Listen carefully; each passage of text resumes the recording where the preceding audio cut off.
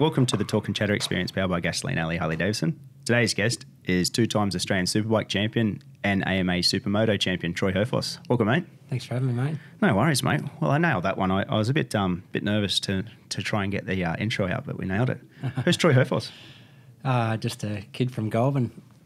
An old bloke now, but just a... Still feels like a kid, though. Guy from Goulburn that loves riding a motorbike. So you grew up in Goulburn, and obviously you've done the move up to the Goldie now. Yeah. How did it all happen? Where'd you start with? I was born into a family of motorbike riding. Dad loves motorbikes, and yep. Yeah, I was 6 weeks old and I'd already been to 4 dirt track races, I think. And, serious? Yeah, and we didn't have any land when I was a kid, so I just had a bike and we'd sort of go out to friends' places. Then when I was about 11, Dad bought a couple of acres outside of Goulburn near Wakefield, and I just rode bikes every day after school pretty much. Yeah, right. So when did you start your actually racing side of it? I did a couple of like support events and club events when I was a kid, but when I was 9-10 years old, Dad decided he'd take me around for the year, and we'd done the state championships and the Australian championships for dirt track. They were in Canberra that year, so it wasn't too far to go. And I was on an 84 model YZ80 in 1996 and qualified for the final my first time. And I think there was all Hondas on the grid and my old Yamaha. And an 84 YZ? Yeah, the thing was a bit of a weapon actually. And from then we both loved it. Dad bought me a set of leathers on the day because my kit didn't go through scrutineering, and we were pretty green to it all. And Dad had a lot of experience and he's a national dirt track champion, long track and dirt track. Yep. Classic bikes and stuff like that, so he was a handy rider, but just rode around the bush really when I was a kid. Yeah, right. So your dad, it's Mark, isn't it? Yeah. So he won long track titles. Yeah. And normal dirt track, full Aussie titles, eh? So his claim to fame was, in my opinion, he won the Bathurst long track Australian title in '91, beat Daryl Beattie on a CR500. Nice. And I never won an Australian long track title, and he definitely, we were 2 different riders really. I'm sort of smooth as silk on the dirt, and he's one of the blokes that gets out on the fence and holds the thing wide open. And that Bathurst long track is a track to remember too. Yeah. I don't think they do it there anymore. I think it's stopped now, but that was a crazy place to be. Yeah, one of the most prestigious long tracks, I think. 100%, yeah. It was one of the ones that everyone wanted. There was that and Blaney. Yeah. Those were sort of the 2 that people sort of wanted to have. Yeah, they were fast. That was a fast track too, fast Blaney. Tracks. So you went on the YZ. How long did you keep that YZ for? So I rode it that year, and then in '98, Dad got me a new bike. Yeah. So. And what was that? The local Kawasaki shop, Bill Burke from Goulburn Kawasaki. Him and a guy named Michael McGeekin had the painting shop in Goulburn. Dad was doing some work at his house, and they wanted to help out, and they done a deal somewhere, the 3 of them, and Dad and them 2 lads got me on a brand new bike, and The KX? Yeah, 98 model. 125 or no, 80 still at that point? So I was 11, I think, yeah. Yep. Got my first new bike, and we done the whole year. Dad got me a downpipe for it, and I was a dirt tracker then. They're a cool bike, eh? Yeah. It was a good area of racing too. So how long did you stay at the 84? So 11, I guess it's 2 years, isn't it? I think. Yeah, I was a pretty small lad, and when I turned 13, Dad was busy with work and stuff, and we didn't actually do a lot of riding. Yep. I think I borrowed a CR125 actually, and I'd never ridden a 125, and done a couple of runs down the back street. And so you got your practice in. Yeah, guy Trevor Marsh. Maybe you might know him. He was a great dirt tracker, Brock Park sort of era. Okay. Yeah. And he had a 01 CR125. I'd never ridden a Honda, and I always being a dirt tracker, all the fast guys are on Hondas usually. Correct. Yep. And rocked up at Blaney and won the long track on my first time. On the 125? Yeah, it wasn't a title meeting, but there was a lot of fast kids there. Oh, yeah. And, so I'd done that year just riding at home, really. But then when I was 14, I was sort of grown enough to get a 125. And it's funny, we decided then we'd had the YZ, we had a KX80, and we decided, look, the next bike we get, it's got to be like a 96 model CR125. Yep. They were the go. They were the fast one, weren't they? That was in 02, yep. But they were still the go. All my main competitors had them. Yep. We had one lined up at a good price, and the local Suzuki shop, the Goulburn Power Centre, gave Dad a cracking deal on a RM125. Oh, really? And so we bought it. It was a good bike too. But So what year is this? This is yeah, that was an 01 125. 125, yep. Yeah. Yeah, right. It was a decent bike. Yep. But then we ended up, when I went senior, I ended up on a YZ 125 and a YZ 250 and a KX 500. So I still hadn't ridden a Honda yet. Wow, that's a long time. Yeah. So Yeah. it wasn't until, my first bike I bought myself, it was a Cero 450, 2004 model. Yeah, right. I was 16 then, and did So one that was the did one first meeting time? on, and it got stolen. You're kidding? Yeah, yeah. Where from? From a racetrack or from At the AOS in Canberra. Dirt track had a at the Institute of Sport? yeah. It was out the back in the car park, and Yeah. my mate had his bike in there with Supermoto set up, and my bike there with I'd borrowed a gold back wheel, which Yep. doesn't mean much, but that's the only reason we got it back in the end. So yeah, Oh, you did? They stole the bike, and then 15 months later, Dad was going to find this bike right or wrong. He'd been going through shops in Canberra, and Yep.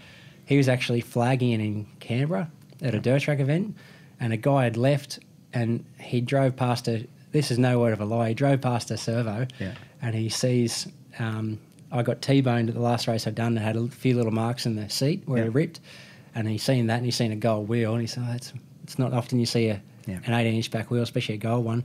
He rang Dad. Dad left the track straight away while the old mate bailed him up, and unfortunately the only place that went wrong is he I don't know if he gruffed old mate up, but he got the bike off his ute and Yep. put it in his car, and then he called the cops. Yep. And the dirty bugger got away with it because he wasn't in possession.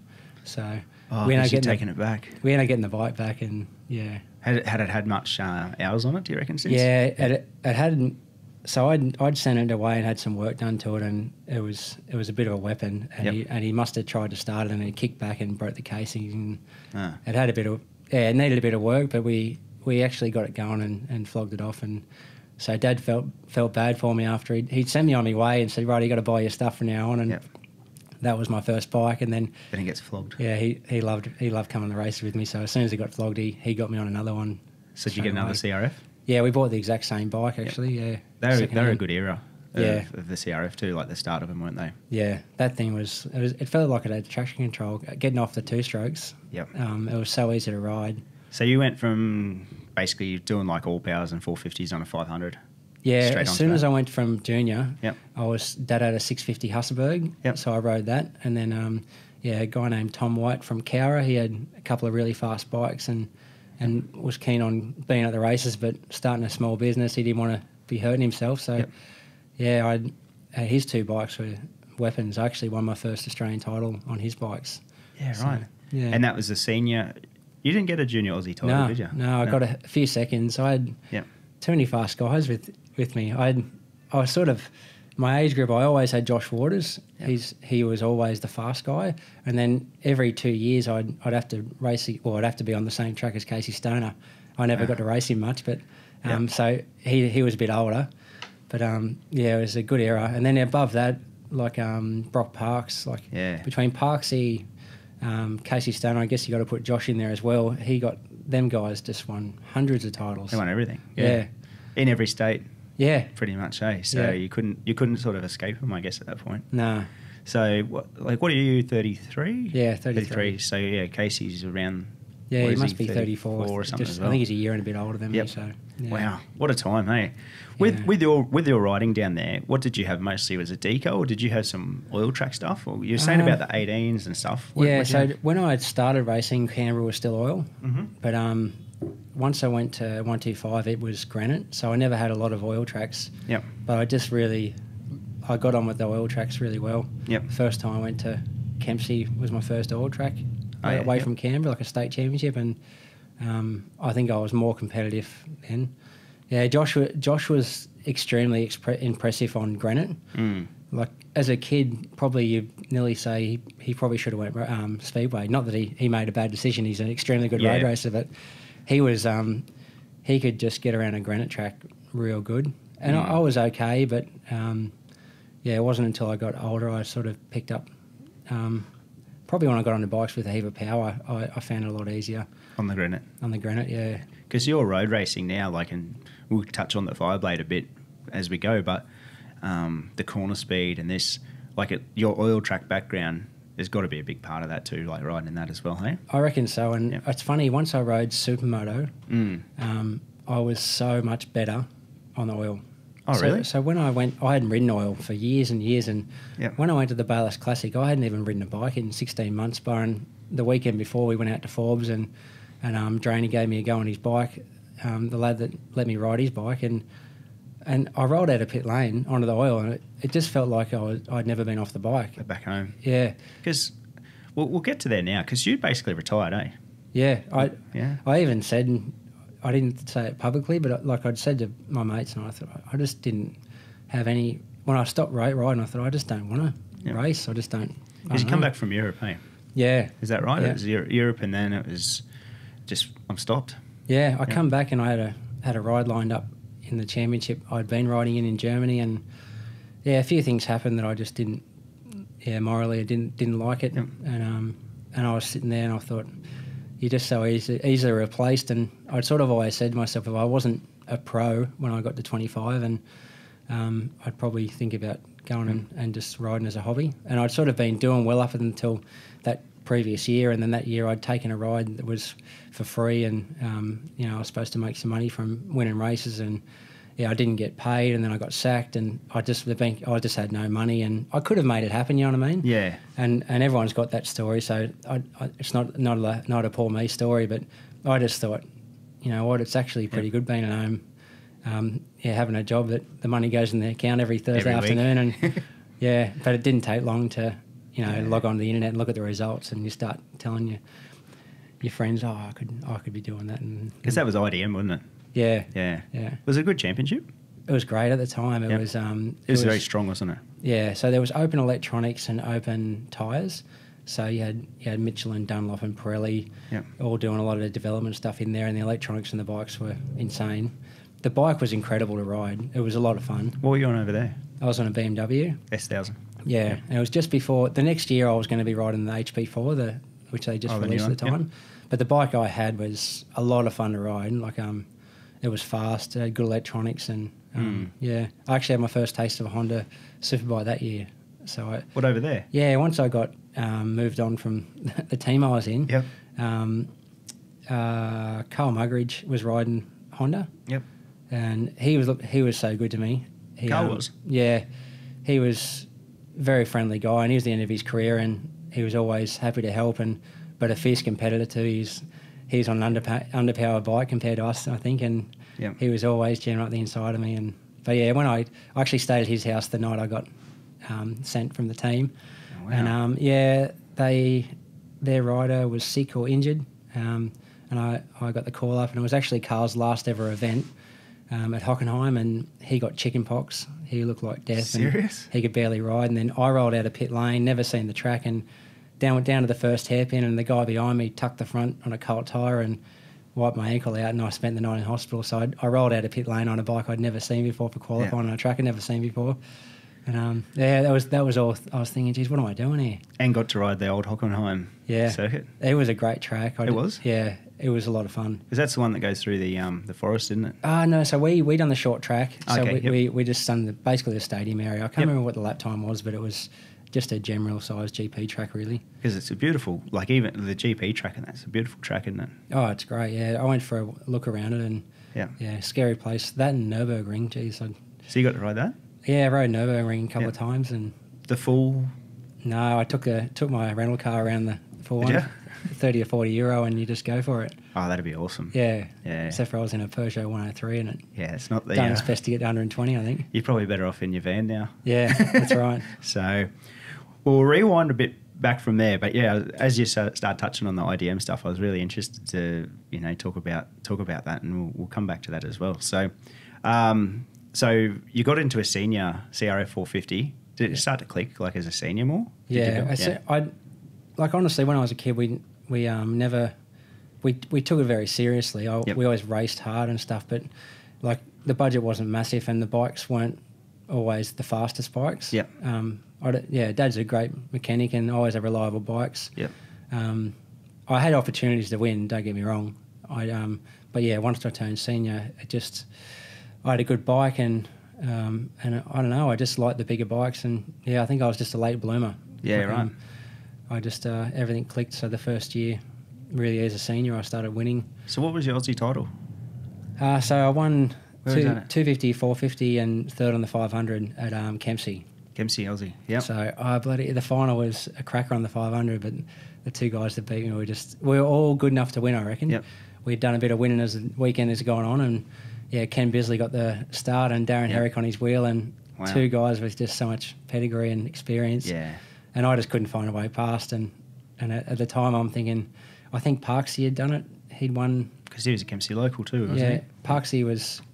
I don't know where Parksy was from, but he'd won the 125, 250 and 500, and no one else had really done that.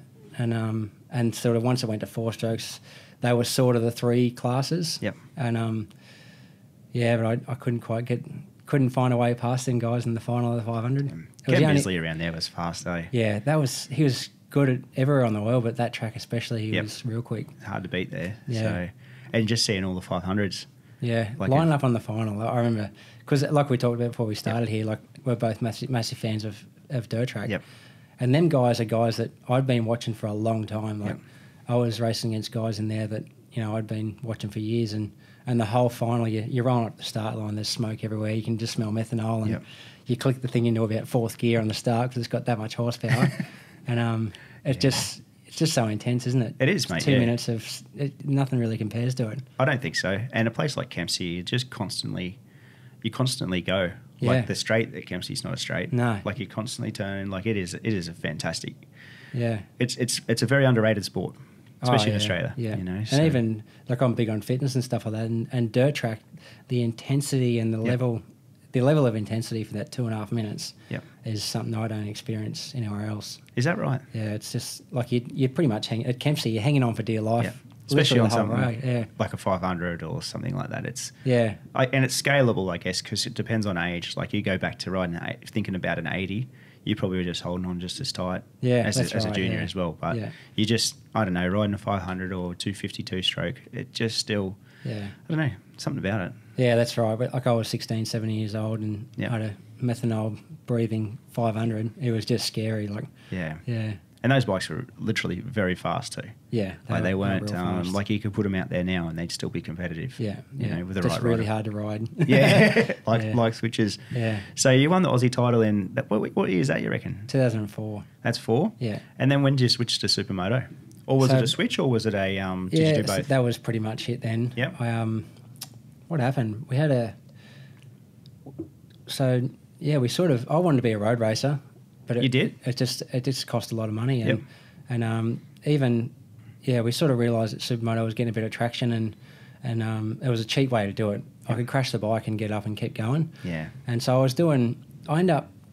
think that year in 2004, I'd done a couple of track days at Wakefield, and I'd done a race there, and like on a road bike? No, on my 450. Oh yeah. And just raced with the 125s. Yeah. And then Mark Avard had a Supermoto race at Sydney at the tennis centre. Yeah. And all the big guns come to it. Yeah. And I went up there on my 450 on the Honda, and at the time Paul Feeney was running the Husqvarna team, who he was importing Husqvarna for a lot of years in MV, and he's from Goulburn, and so he knew my dad a little bit, and he'd seen the name, and that night at the tennis centre, I think I had the fastest lap of every time I went on the track of my class, and crashed my brains out every time. I just couldn't stay on the bike. I was just overriding everything. And so is that your first Supermoto race? Yeah, I'd gone to Wakefield for a Supermoto race a couple of weeks before, but it rained and I just didn't get really a good chance. But like as a massive event, that was the first. Yeah, and like I'm racing Mickey Diamond. Yeah, Mickey Diamond, and not to mention the Australian motocross lads, the Australian road race guys, and they're all there. Craig Anderson. Yeah, that's right, guys like Ando, and Feeney, Paul was impressed, I guess, because he had an eye on me. He seen that I had some speed, so a couple of weeks after that, we went to Bathurst Long Track, and he called us on the way to Bathurst and said, "Can Troy be up here on Sunday?" And Dad loves his flying. Had a mate that had a plane, and after the Bathurst Long Track, on the Saturday night, the next morning, Dad's mate, we flew up to Stanthorpe in Oh, really? Carnell Raceway. Yeah, the first round of the Australian Supermoto Championship.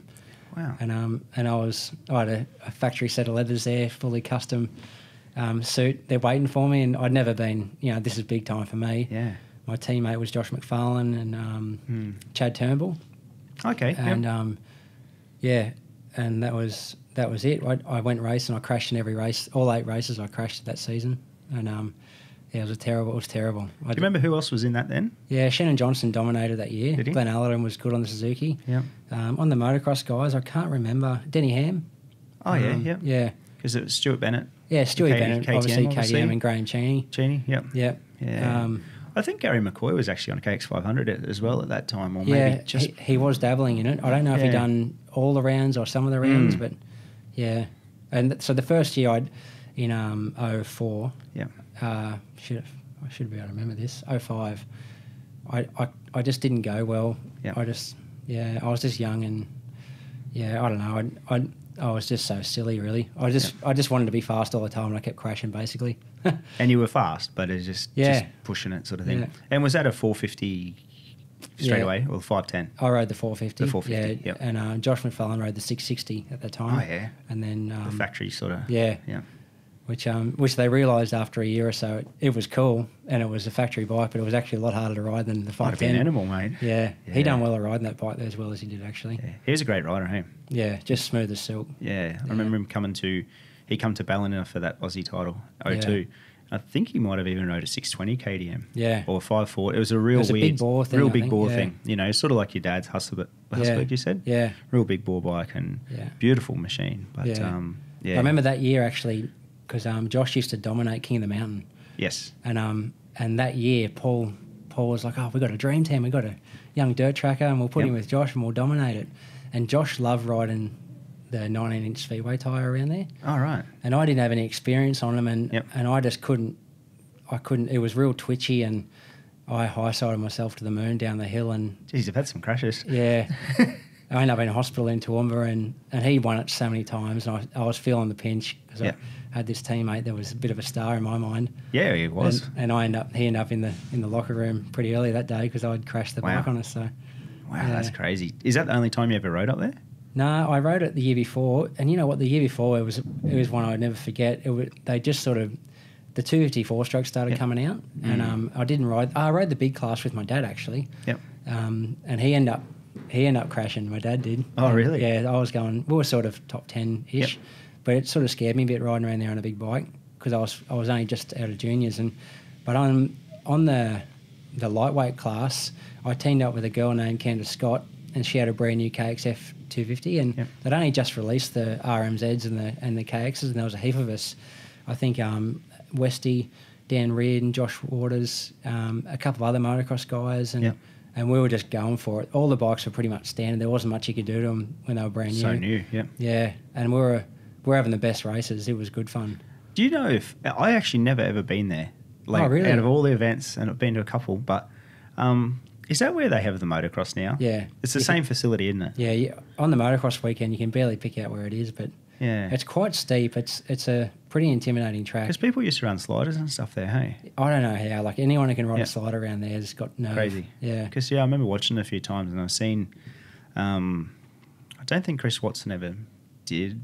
Yeah. Don't know, but Brendan Osborough, another Aussie champ, I think he did it a few times. And so the only thing with them guys, they run out of fuel in the 20-lapper, I guess. Yeah, it's a bit hard, isn't it?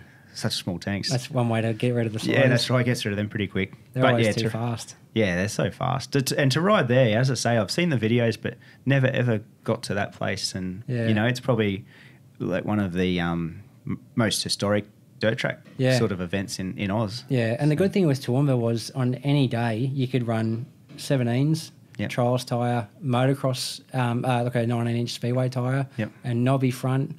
And that it was competitive. It was real weird. So it wasn't just one tyre. You've got to be on this trials tyre, otherwise it's not going to work. Yeah, no, it wasn't like that. You could sort of, if they had a bit of water, enough water where the slick line wasn't wet, but enough where there was a bit of drive out wide, you could actually get away with both. So you'd get guys coming around, that's cool, pushing the front a little bit, and the guy on the outside of him full lock sideways. And then the right hander up the hill was an Armco fence with a little lip, and like Troy Carroll used to ride there every year, and I just remember seeing him He'd stand up and just handlebars near the ground, come round the outside of everyone, and then launch up underneath them and put him up in the cheap seats up into the top left. Seriously? It was impressive to watch, yeah. Because he's a local up there too. He probably got a bit of He was a great dirt tracker, actually. Was he? There's a lot of dirt trackers struggle a bit with the dirt tracking sort of concept, but he was handy up there. Yeah, right, because it's like, and you've probably seen it in rivals along the way. You're either a motocross guy or you're a dirt track guy. Yeah. You know, you're either sit down or you stand up sort of thing, I guess. So it's you do see it. Yeah. When did it start to click on the Supermoto? That year, even that year I was crashing a lot. It felt good 05, still? I knew it was sort of going okay, but Husky, yeah, not many guys wanted to ride the Husky, like worldwide, and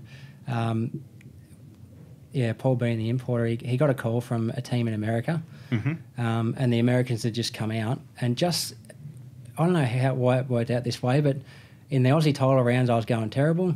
Yep.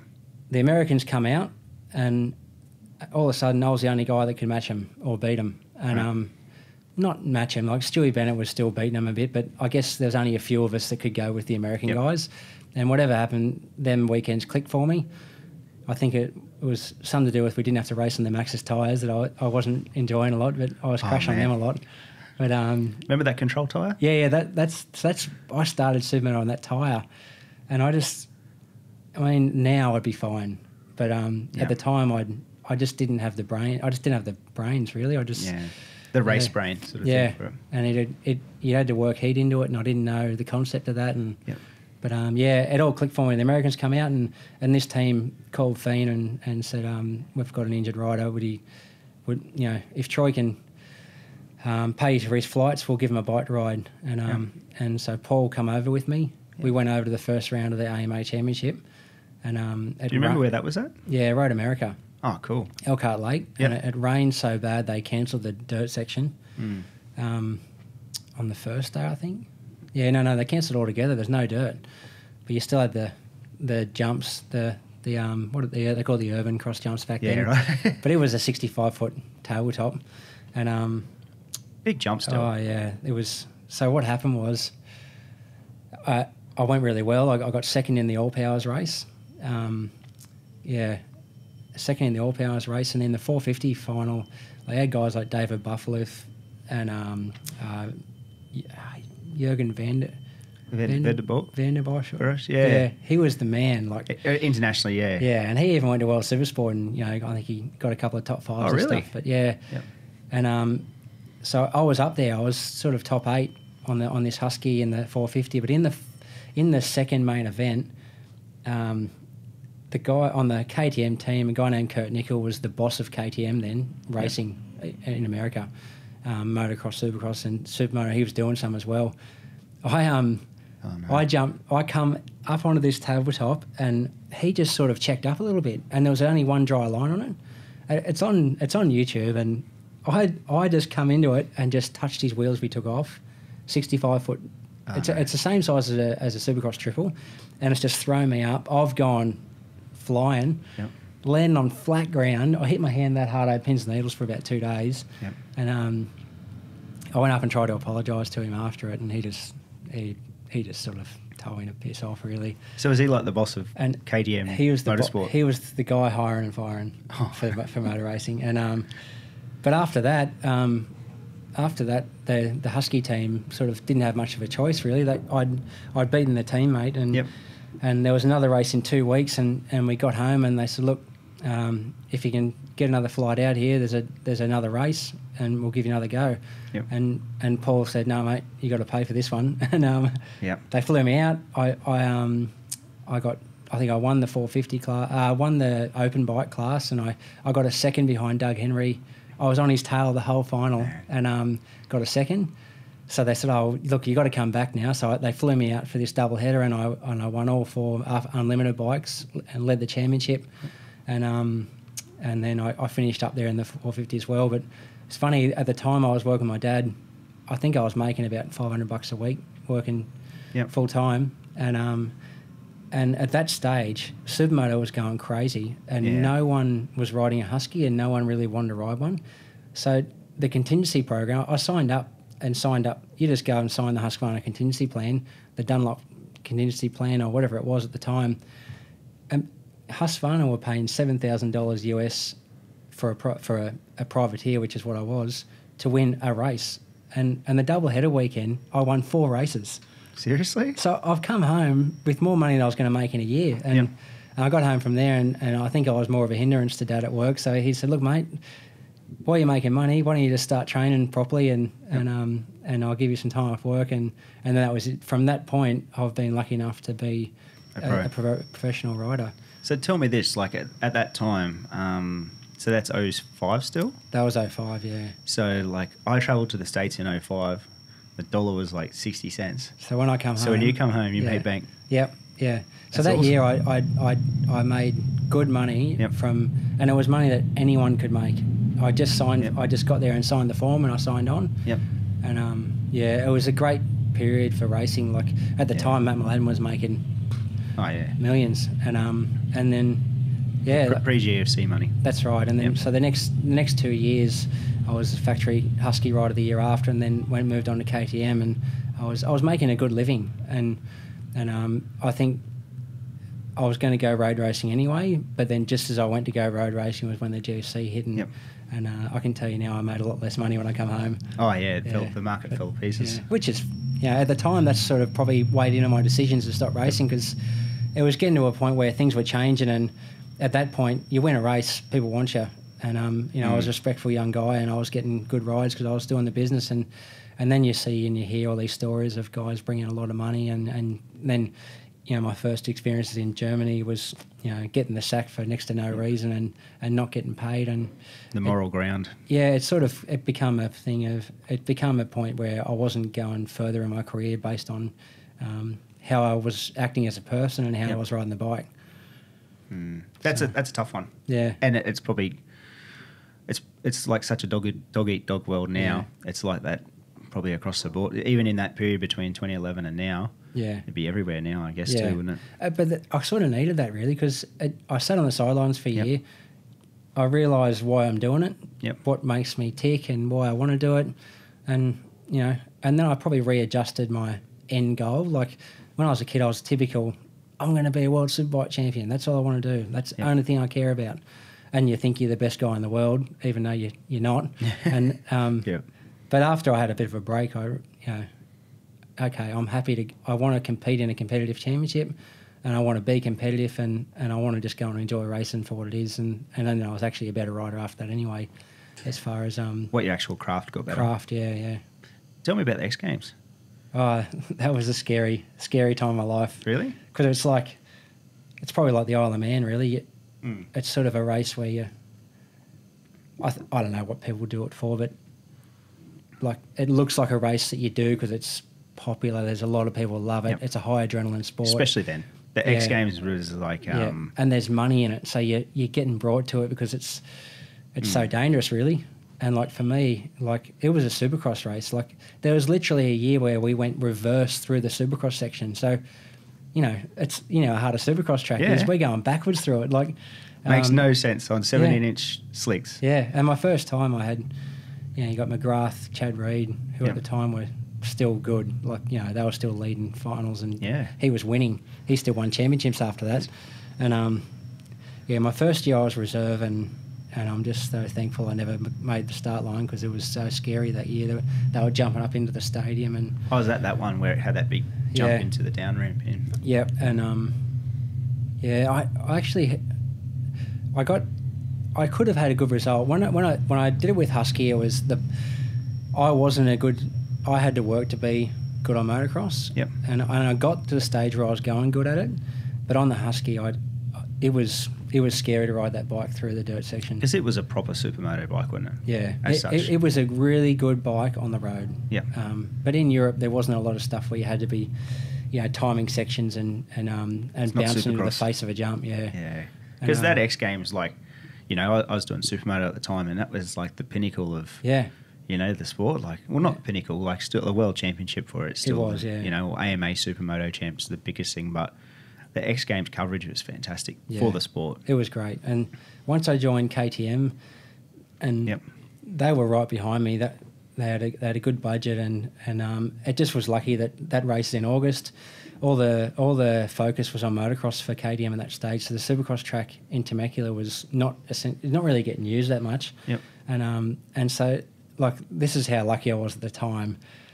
For pretty much 6 weeks, I'd just drive out there, put the code in, sit there with a sprinkler system, water this Supercross track up, take my factory Supermoto bike out there, and ride Supercross pretty much for a month straight. At the KTM test track. Yeah, so I'm hitting that. By the end of the month, I was able to ride the Supercross track, like triple the sections, triple the triples, yep. Hit the whoops on a Supermoto bike, and so when I went to the Supermoto race at X Games in 2007, I was ready to go, and it made a big difference. And I was actually unlucky that year. We had our only mechanical we ever had in that team was I was second in the race, and my clutch broke. Oh, really? And that cost a fortune. Was that the 450 SMR? Yeah. Yeah. Yeah. So was there money in the X Games? Yeah. There was, yeah. So it was $100,000 to win from ASPN when Doug Henry won it. For the Supermoto? Yeah. The years I done it was $50,000. Yep. So when I finished, when I could have possibly won or finished second at worst, yep. like that was a $30,000 US payday. Just from ESPN, let alone the KTM contingencies and stuff like that. And like even the first year I done it, I DNF'd and walked into him. I lanyard back and here Troy, you've got some contingency, $1,500 for doing 2 laps.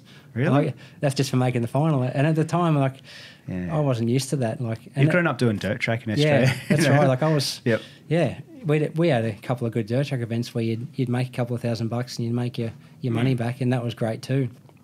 But at the time, it was like that was a lot of money for me. Yeah. I guess for Chad Reed going to the race at that stage, he'd be going to X Games, and it was just a bit of fun for him. For me, it was like I could make a yearly wage here, if I put everything into it. That's huge. It's so interesting to see the two different scales of the sport. Yeah. To see Chad come into that. And yeah. I think Nicky Hayden did it for 1 or 2 years as well. And, at that time he was the world champ in MotoGP. It would have been not a payday at all. Yeah, he actually got a bit of trouble from Honda, I think. They didn't want him to do it, I don't think. So he went and done X Games. This is the year after I stopped. Maybe the last year I done it. But he cased a jump and hurt his heel. He still raced, but I think he was in a bit of pain the first few GPs, and I can't imagine it would have went well. But he never really done it much after that. No, that was about it. Yeah, that was it was a good time for the sport. When you did Husqvarna, before KTM, were you? Because you did the Aussie titles here for the Supermoto. Still, were you travelling in between? Yeah, you were. Yeah, 06 I was contracted to Husqvarna. Yep. To race in America. In 05, I done 2 World Championship races. Yep. As a bit of a trial with them, and then spent a few weeks there and just hung out with the team and stuff like that. And then they put me into the American Series as a factory Husqvarna rider. It was the same team, but they just got a bit different support. And then I rode both classes in Australia. Yeah, so, S1, S2. Yeah. Yep. So there must have been 04. So 04 was the year I crashed a lot. Yep. And then 05, I won every race of both classes, and then snapped my wrist at the first race of the last round, and I had like a ridiculous points lead. Yep. And got beaten because I didn't. There was 4 races for the day, 100 points up for grabs. Oh, really? Yep. And I ended up in hospital, and I finished 4th in both championships. Where was that at? That was at Newcastle. Oh yeah. Or Cameron Park, was it? Is that what it's called? No, it was a Supermoto track near Newcastle. I thought it was called Cameron Park. Oh, is it the one they did on the other go-kart track down there? Yeah. And they had a bit of a funny whoop section, and I was real nervous on the day. Yep. Because I knew I could win it. Yep. And there was a bit of a funny 4-section whoop thing, and I couldn't jump it with it and still make the corner. Yeah, right. And for God knows what reason, I tried to do it on the first lap of the race, and the guy. And what I realised at the time, I was coming off the jump before it, and I was hitting it quite hard, and I should have just followed a few guys, because the 2 guys in front of me sort of slowed up and pre-jumped and seat bound, or sort of bounced into it. So soaked it up. And I was coming at him to do it the way I was doing it, and I had to check up, and I hit the last one and just went over. My hand went through the bark buster. Wow. And that's what the little lump there, it sort of dislocated my arm and broke it. That was it. That's the end. Yeah. So that's 06. That was 05, and then 05. 06 I won both championships. Yeah. That 06 year, they had I think it was the last one at Willowbank. Yeah. At the kart track. That's right, yeah. And I raced that one. Yeah, that was a good track, wasn't it? It was awesome, mate. Yeah. And I remember you coming past, I was never any good. And holy crap, that was fast, eh? Those bikes were really quick in that era too. Yeah, so that stage I was getting going in America. Yep. I felt good on the bike, and I'd learned a bit about how to set the bike up too, and you actually like bonded a bit more with it. Yeah, because it was you and Adam Sini. Yeah, I think. How exciting was Adam to watch? He was great. Yeah, and he was really good. He was so good for me because one, he was a great guy. Yep. But he was an unbelievably talented Supercross rider. Like, he would just make me look stupid at the motocross track. Yep. But also at the X Games, for instance, like, he did it too. He was a reserve. I think he might have made the race, but like he was jumping the Supercross. Like, when we rolled out, there's Chad Reed and there's Adam Sini jumping everything first lap. Like, that's how good he was. Yeah. Like, and that bike was not easy to ride, and so that was good for me. He was riding the open bike class and the lights bike, and I was riding the 450. Right. And he was just a good guy. Like, and good teammate. Worked hard and rode real hard. And he was gunning for me that year. Like, so we were racing hard. Like, we were banging bars that year. So yeah, it was good. Like a really good time. That last race was probably the last good race they really had there, because it sort of drained out pretty quick after that. Yeah, but, unfortunately. You know, the KTM transporter there. Yeah. Obviously, the Husqvarna, like KTM was their Supercross truck, like it was their factory truck. Yeah. And the Honda guys off-road team, was it? Honda, the smaller truck with the Grabo. off-road team. That's right. Alex Gobert had the Aprilia set up. So do you know what happened after that weekend? No. I can't remember what magazine it was, but they done a test of the bikes, and somehow all us guys rode each other's bikes. Really? Yeah. And that's rare. That was real weird. Yeah. When you think about it now, like, and I don't know how, like, for me it was okay, but I don't know how, like, Grabo riding for Honda off-road and stuff, Stewie Bennett, them guys, we all rode each other's bikes, and it was just on the road section, no dirt or anything. But because that's one of the things, as a racer, you sort of always wish that you could wonder, do. You want to sort of see, you know, you secretly wonder what it'd be like to have a go on that. That's really rare. Yeah, it was. Yeah. Yeah, that was a good time for Supermoto. Yeah, it was. It was really good, and I think it was because their motocross guys wanted to be involved, and it was a good off-season tool and road races. But the problem is we've become too specialised at it, and you know, at the start they could rock up, and because they were so good, they could just get going. But, adapt to it. But once we started setting the bikes up really well, and I think it became hard to just rock up. And that's what I think Chad probably liked about it, and them guys, is they could do a couple of track days before it and they'd go and be competitive. Whereas then you got guys getting paid an income to test the bikes and set the bikes up, and then, it's hard to be competitive with a specialist, isn't it? That's it. It's a job at that point. Yeah, you know, and I think that's what they didn't want. They didn't want it to be a job. But exciting to watch. Yeah, super exciting. And 08, you went back over to the States, and that's when you won the title. Yeah. So was that a good feel? So the reason I told you that story about Kurt Nickel was at the end of the Husky thing, I just knew I needed to be on. KTM was bringing the new bike. Yep. They had a good budget. They were a really good team, and I didn't go that good on the Husky. So the first year I was really fast, and the bike, once I joined the factory team and I got the factory bike, it was reliable, but it wasn't as good. Whereas the guys running the private Husky, they were getting that thing going, but it was just breaking down a little bit. Right. And so anyway, I just went and had a meeting with Kurt and sat down with him and just asked him for a ride. Did you remember you? Oh yeah, and he was a real hard man. Like that guy was a hard man. Like he'd worked for what he got. He was just a no bullshit sort of guy. Wow. And it was so intimidating. Like sitting just like this, he room like this, and I'm sitting there quivering because I'd had Paul Fiend managing me before that. Yep. And he had a lot of leverage because he was the importer for Husky. For sure. And now for the first time I was going to a team that didn't necessarily want me. Yeah. They were interested, but I had to sort of give my case to them, and it was so good. They gave me a test on the bike, and I went out we're at Utah Miller Motorsport. Miller, yeah. It was a purpose-built track, and it was like a 2-minute lap time. Must have been pretty new at that stage. It was brand new, yeah. And the dirt, it was like a BMX track, the 2 dirt sections. Wow. And I say it was a 156 lap time or something I'd done at the race. I went out on the KTM and I'd done 155 straight away. And you know what the dirt's like at a Supermoto track. It takes a while to sort of clean up. Yep. And I thought, geez, that felt good. And then I got on the new bike and I was like 2 seconds faster than I went all weekend on the Husky. And I come back in, I just knew that, like, I got a good package here. Like, I got to ride this bike, and So that was the brand new 450 custom built SMR. Hey, yeah. like, So it had it was a 4-speed bike, but they had the 5-speed. It had an aftermarket short swing arm, big triple clamps. Like, it was adjustable head angle. Yeah.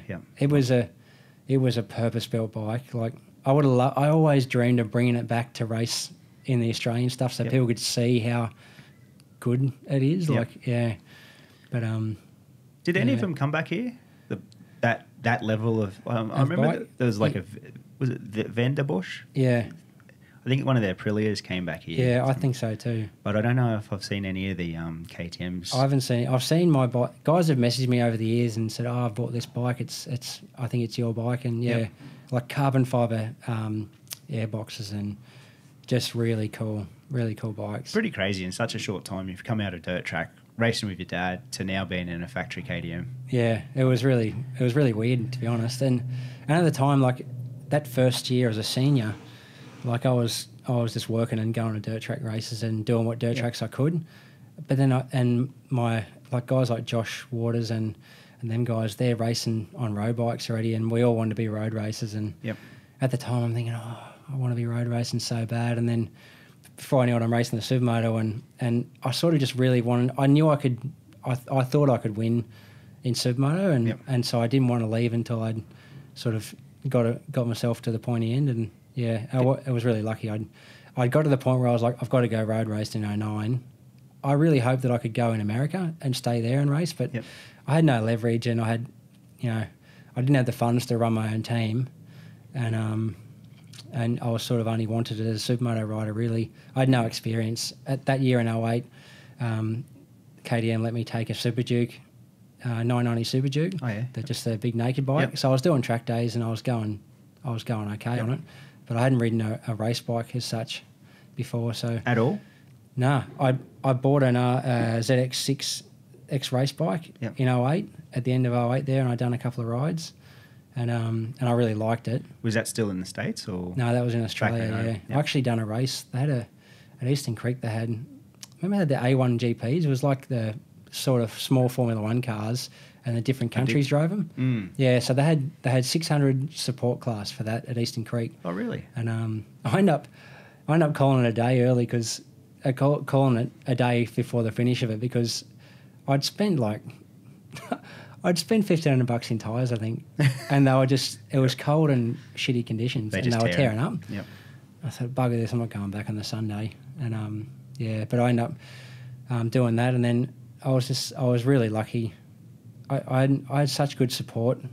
Now I look back, like I literally flew back before the last round of the championship decider in America to go to the last round of the Australian Superbike Championship at Eastern Creek, or Sydney Motorsport Park, and I just rocked up there with my backpack, and I literally just walked up and down pit lane talking to anyone that looked like they were in a team, and I was just asking for a ride or a test ride basically. And were you known, like, because Supermoto had not a barrier, but it wasn't you weren't in road racing. Were you known a little bit, or? I don't think I was. Generally in road racing, they didn't look at a Supermoto ride and said that guy's going to have potential on a road bike. But like Jay Foreman had ran the Suzuki team, the Supermoto team, and so like he was good friends with Phil Tatum running the Suzuki team. Right. I imagine, I've never got the full story, but I remember Gilesy telling me that Jay always had spoken high regard of me, which was nice, and I think it just was really lucky at the time. The guys that they had as an option for the 600, which Phil saw as a development series, were sort of established riders. I think Judd Greedy, who was Bless him. The poor guy had a fatal accident. But at that stage, he was getting ready to start winning championships, and he was probably on the way to it that year, maybe. But so that year before, they had sort of him and a couple other guys that have been pretty established, and so Suzuki put Judd into a private Suzuki team, right. And Phil took me in based off no experience. Wow. He literally gave me a test ride at Winton. Gilesy was injured and was coming back from an injury, and so they thought, we'll put Giles in the 600 for the day to get his eye back in. Gilesy picked me up on the way down there. We drove to Winton. I'd done 2 sessions in misty rain, and I knew the lap time that I thought I should be doing, and I wasn't near it. And at the end of the day, Phil brought me in the truck and said, here's a contract for 2009 if you want it. And they were so good to me. They paid me a base salary so I could afford to race for the year without working.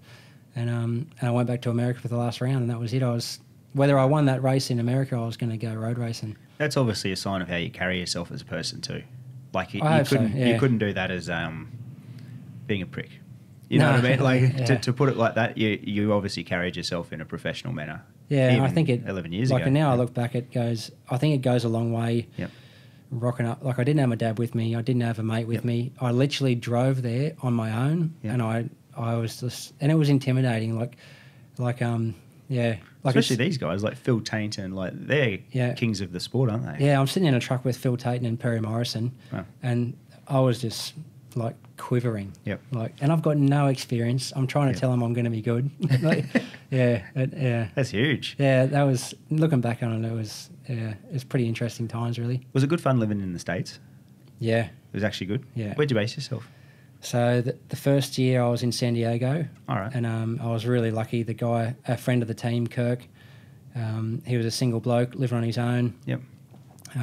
He took me in, and I had a van to drive myself around in, and I was just going down to the beach in La Jolla every day and getting the shirt off and sitting on the beach and living the high life. You're 33 now. That's like 12 years. So 21-year-old. Yeah, I think I might have been, so 05, 20 years old. I was young, I was underage. I was just underage to drink over there. So 20-year-old winning a Supermoto title in the States. Yeah. Yeah, pretty cool time. It was the best, And them years with KTM, like I had a top-of-the-line motocross bike, and you'd literally go in and the mechanics, they were all good to me because I wasn't a rock star. I was going in there getting my bike ready, and them guys would all get behind me. I'd come in to get my bike, and the Supercross mechanics had whacked a new set of tyres on it. So really? Every day I'm going out with a new set of fresh rubber, and like Josh Hansen had crashed the bike, and the FMF muffler had a bit of a kink in it. So all of a sudden I've got myself a factory exhaust, and just stuff like that. And even like sending me home with a box of a couple of sets of forks and stuff to put in my bike at home. And it was just, I was so lucky. Literally that time I didn't have any commitment over there. I didn't ever rent a house or anything because I was just staying the summer. But there was one stage I had a massive Sprinter. I had the Supermoto bike, the motocross bike, and the Super Duke. Yeah. And I had the KTM fuel card, and I could just get a motel. They had a deal with Best Westerns, and I could stay at a Best Western motel. And I was just driving around riding, and Kurt Nickel, the guy running the team, he never really questioned what I was doing because I wasn't the type of guy. I was never really out, multiple nights in a row on the piss and playing up. I never got in trouble as such, barring one time, and he was okay with it. It was just a bit of fun that went wrong. And what was it? Underage drinking. Okay. Yeah, which I was old enough to drink. It was he actually knew. I actually wasn't with KTM at the time. Yeah. And I thought it might have hampered my And this is the 21 age drinking. Yeah, because we're that's 18 right. Here, So I was actually with Michael Curtis this night. I'm going to tell the story because it's bloody awesome. And it was the best. I went out to the Husky guy. The Husky had a couple of guys running a dirt track team. Yep. And they asked if I'd be interested in doing the short track national at Illinois, which obviously I was super keen to do. Yeah. And so Mick Curtis is a mate of mine. He was racing with the Suzuki team. Yep. I went out and done it.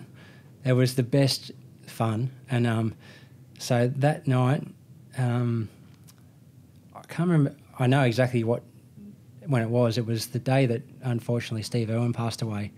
Oh, yeah. Because at midnight, we're all on the piss, and all these American guys are saying to Mick and I, hey, you know how big of a star he's huge. He was over there. They're like, geez, Steve Irwin's died. And, obviously at the time we didn't believe the way he passed. We're all drinking anyway. That's how I remember the night it was. But so I end up in so much trouble. We went to a hotel that I wasn't staying at. Yep. We're with these two guys. I wish I could remember his name. He's a great lad. And we're trying to get in to the downstairs bar, and I didn't have ID, which I didn't matter if I did anyway because I wasn't old enough to drink. Yep. And I had a couple of drinks at this private party we're at. And the American guys had decided it'd be a good idea if I pretended I was an American guy and put on an American accent. Oh, no. Maybe that would be easier. Yeah. So the security guard didn't let me in because I didn't have an ID, not because my accent wasn't good. I think my accent actually passed. Yep. So there was a party upstairs at the Hilton motel we're at. So, let's go and try upstairs. So I've gone upstairs. It might have been the other way around, actually, because I think I was downstairs. But anyway, we've gone to the next one. And I'm like, nah, I'll just be myself. I'm trying to get into this bar, and it's actually going okay. The security guard from upstairs or downstairs, wherever it was, comes past. And it's sort of, he'd let me off down the bottom because I was a decent guy. And, he's having a bit of a laugh. He said, look, I believe you're over 8. I believe you're 21, but I can't let you in. But then he realised that I was put on this accent. Yep. So he thought that I was American and I was pretending to be Australian when he come. And so you imagine I'm like, no, mate, no, I'm Australian. I swear to God, mate, I'm sorry. I shouldn't have done it. I'll get out of here. It's late by this stage anyway. And he is furious because I'd made him look like a bit of an idiot in his mind because I was putting on this Australian accent now when I was actually American. And I'm like, no, I'm not, mate. And anyway, he's lost his temper at me. Yep. And he's tried to physically get me out of there. And he was only a little fella and he's thrown my arms around. The way it's gone, he's ended up on the ground. Yep. And I've just shit myself. Yeah. And I'm like, no, look, I'm really sorry. I'm going. I've gone to give him a hand up and he's just railed me, him and his mate, into the ground. Yep. Arrested in the paddy wagon, off to Is it Illinois? Off to Illinois, lock up for the night. And I'm in this cell and there's these two big guys next to me and I'm shitting myself. Well, Kirkness is having so much fun. Yeah. So he's like, mate, I'll come get you in the morning. I'm like, you're what? Like, the party was just getting started in his mind and he thought, nah, you'll be right. I'll come and bail you in the morning. It's only one night. He didn't rock up until 9:30 in the morning. I was sitting there with these two big blokes, shitting myself. Like, and I was a little pretty boy from Australia. From Oz. And mate, I left there with. I had to go. Like, I couldn't go to court because I was racing. There was a court case. I was trying to get a visa at the time, but they tried to do me for underage drinking, fair call, trespassing at the Hilton, assaulting an officer, resisting arrest, and assaulting an officer. Holy crap. That's what they tried to get me for, and no one was injured. I had a bit of a scuffle from where they threw me in the paddy wagon. But that was, and that was just as I was starting to talk to Kurt, and I fessed up when I was chatting to him. I'm like, you may hear about this, and with the visa, because the visa's a big part of it. I need a visa. Yep. And he was okay, and that was the only time I've really been in big trouble. Man, that's huge. And the Isle of Wight at Phillip Island doesn't count, does it? Oh, mate, there's a lot of stuff happens there. That's like going on tour. Yeah, that's right. It should stay there. Oh, it should. Yeah, well, it's finished now. Yeah, unfortunately. Those old Isle of Wight times, the upstairs, and then they had the concert in the tent out the side, and that. Yeah, it was a good era for MotoGP. Especially when we're young blokes, we're there as fans, and on the odd occasion you'd see one of the big stars would come in, and you realise they're just normal people, don't you? That's the thing. I think that's the big thing, and people are just people. At the end of the day, it doesn't matter who you are, people are just people. So that's right. Yeah, but mate, that's huge. Was Kurt because you've got sort of two crosses against your name, you just crashed into him, and then you've got that. Was he all good? Like from once you got on the team and you're winning, and he's good. I think he liked the fact that I was there on my own. Yep. I was batting for myself, and back to the having the car and the bikes, and he never really questioned the money that was getting spent because I never stayed at nice places. I never was going out and doing silly things, and I was putting in a big effort, and I was stunned, and I was winning too, so there was no questions asked really. Who was on Supercross then? Josh Hansen was one. Yeah, Josh Hansen. I think Justin Brayton was there. Okay. You know what?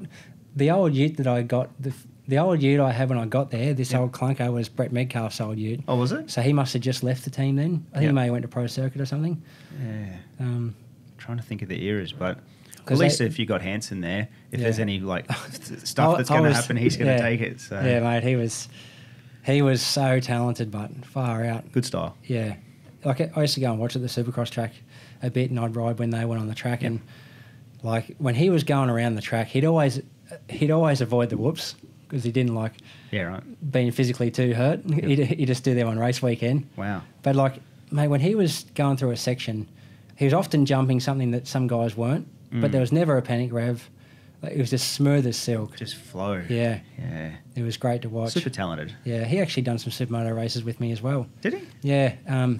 He may have done one AMA race in lights. I think he got on the podium. Yeah, right. But I actually got to do some testing on the lights bike, some engine testing for the Supercross team. Yeah. They just sent me out to the go-kart track and I'd have to do like a full tank moto, 45, 50 minutes.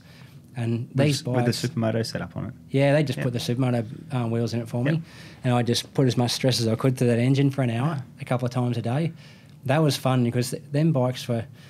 I mean, that was a long time. That was 08, but they were like... I think they were like 45, 46 horsepower 250S at the time. Horsepower. They were revving hard, yeah. So that's the 250 SXF, like the first few years of them. Yeah.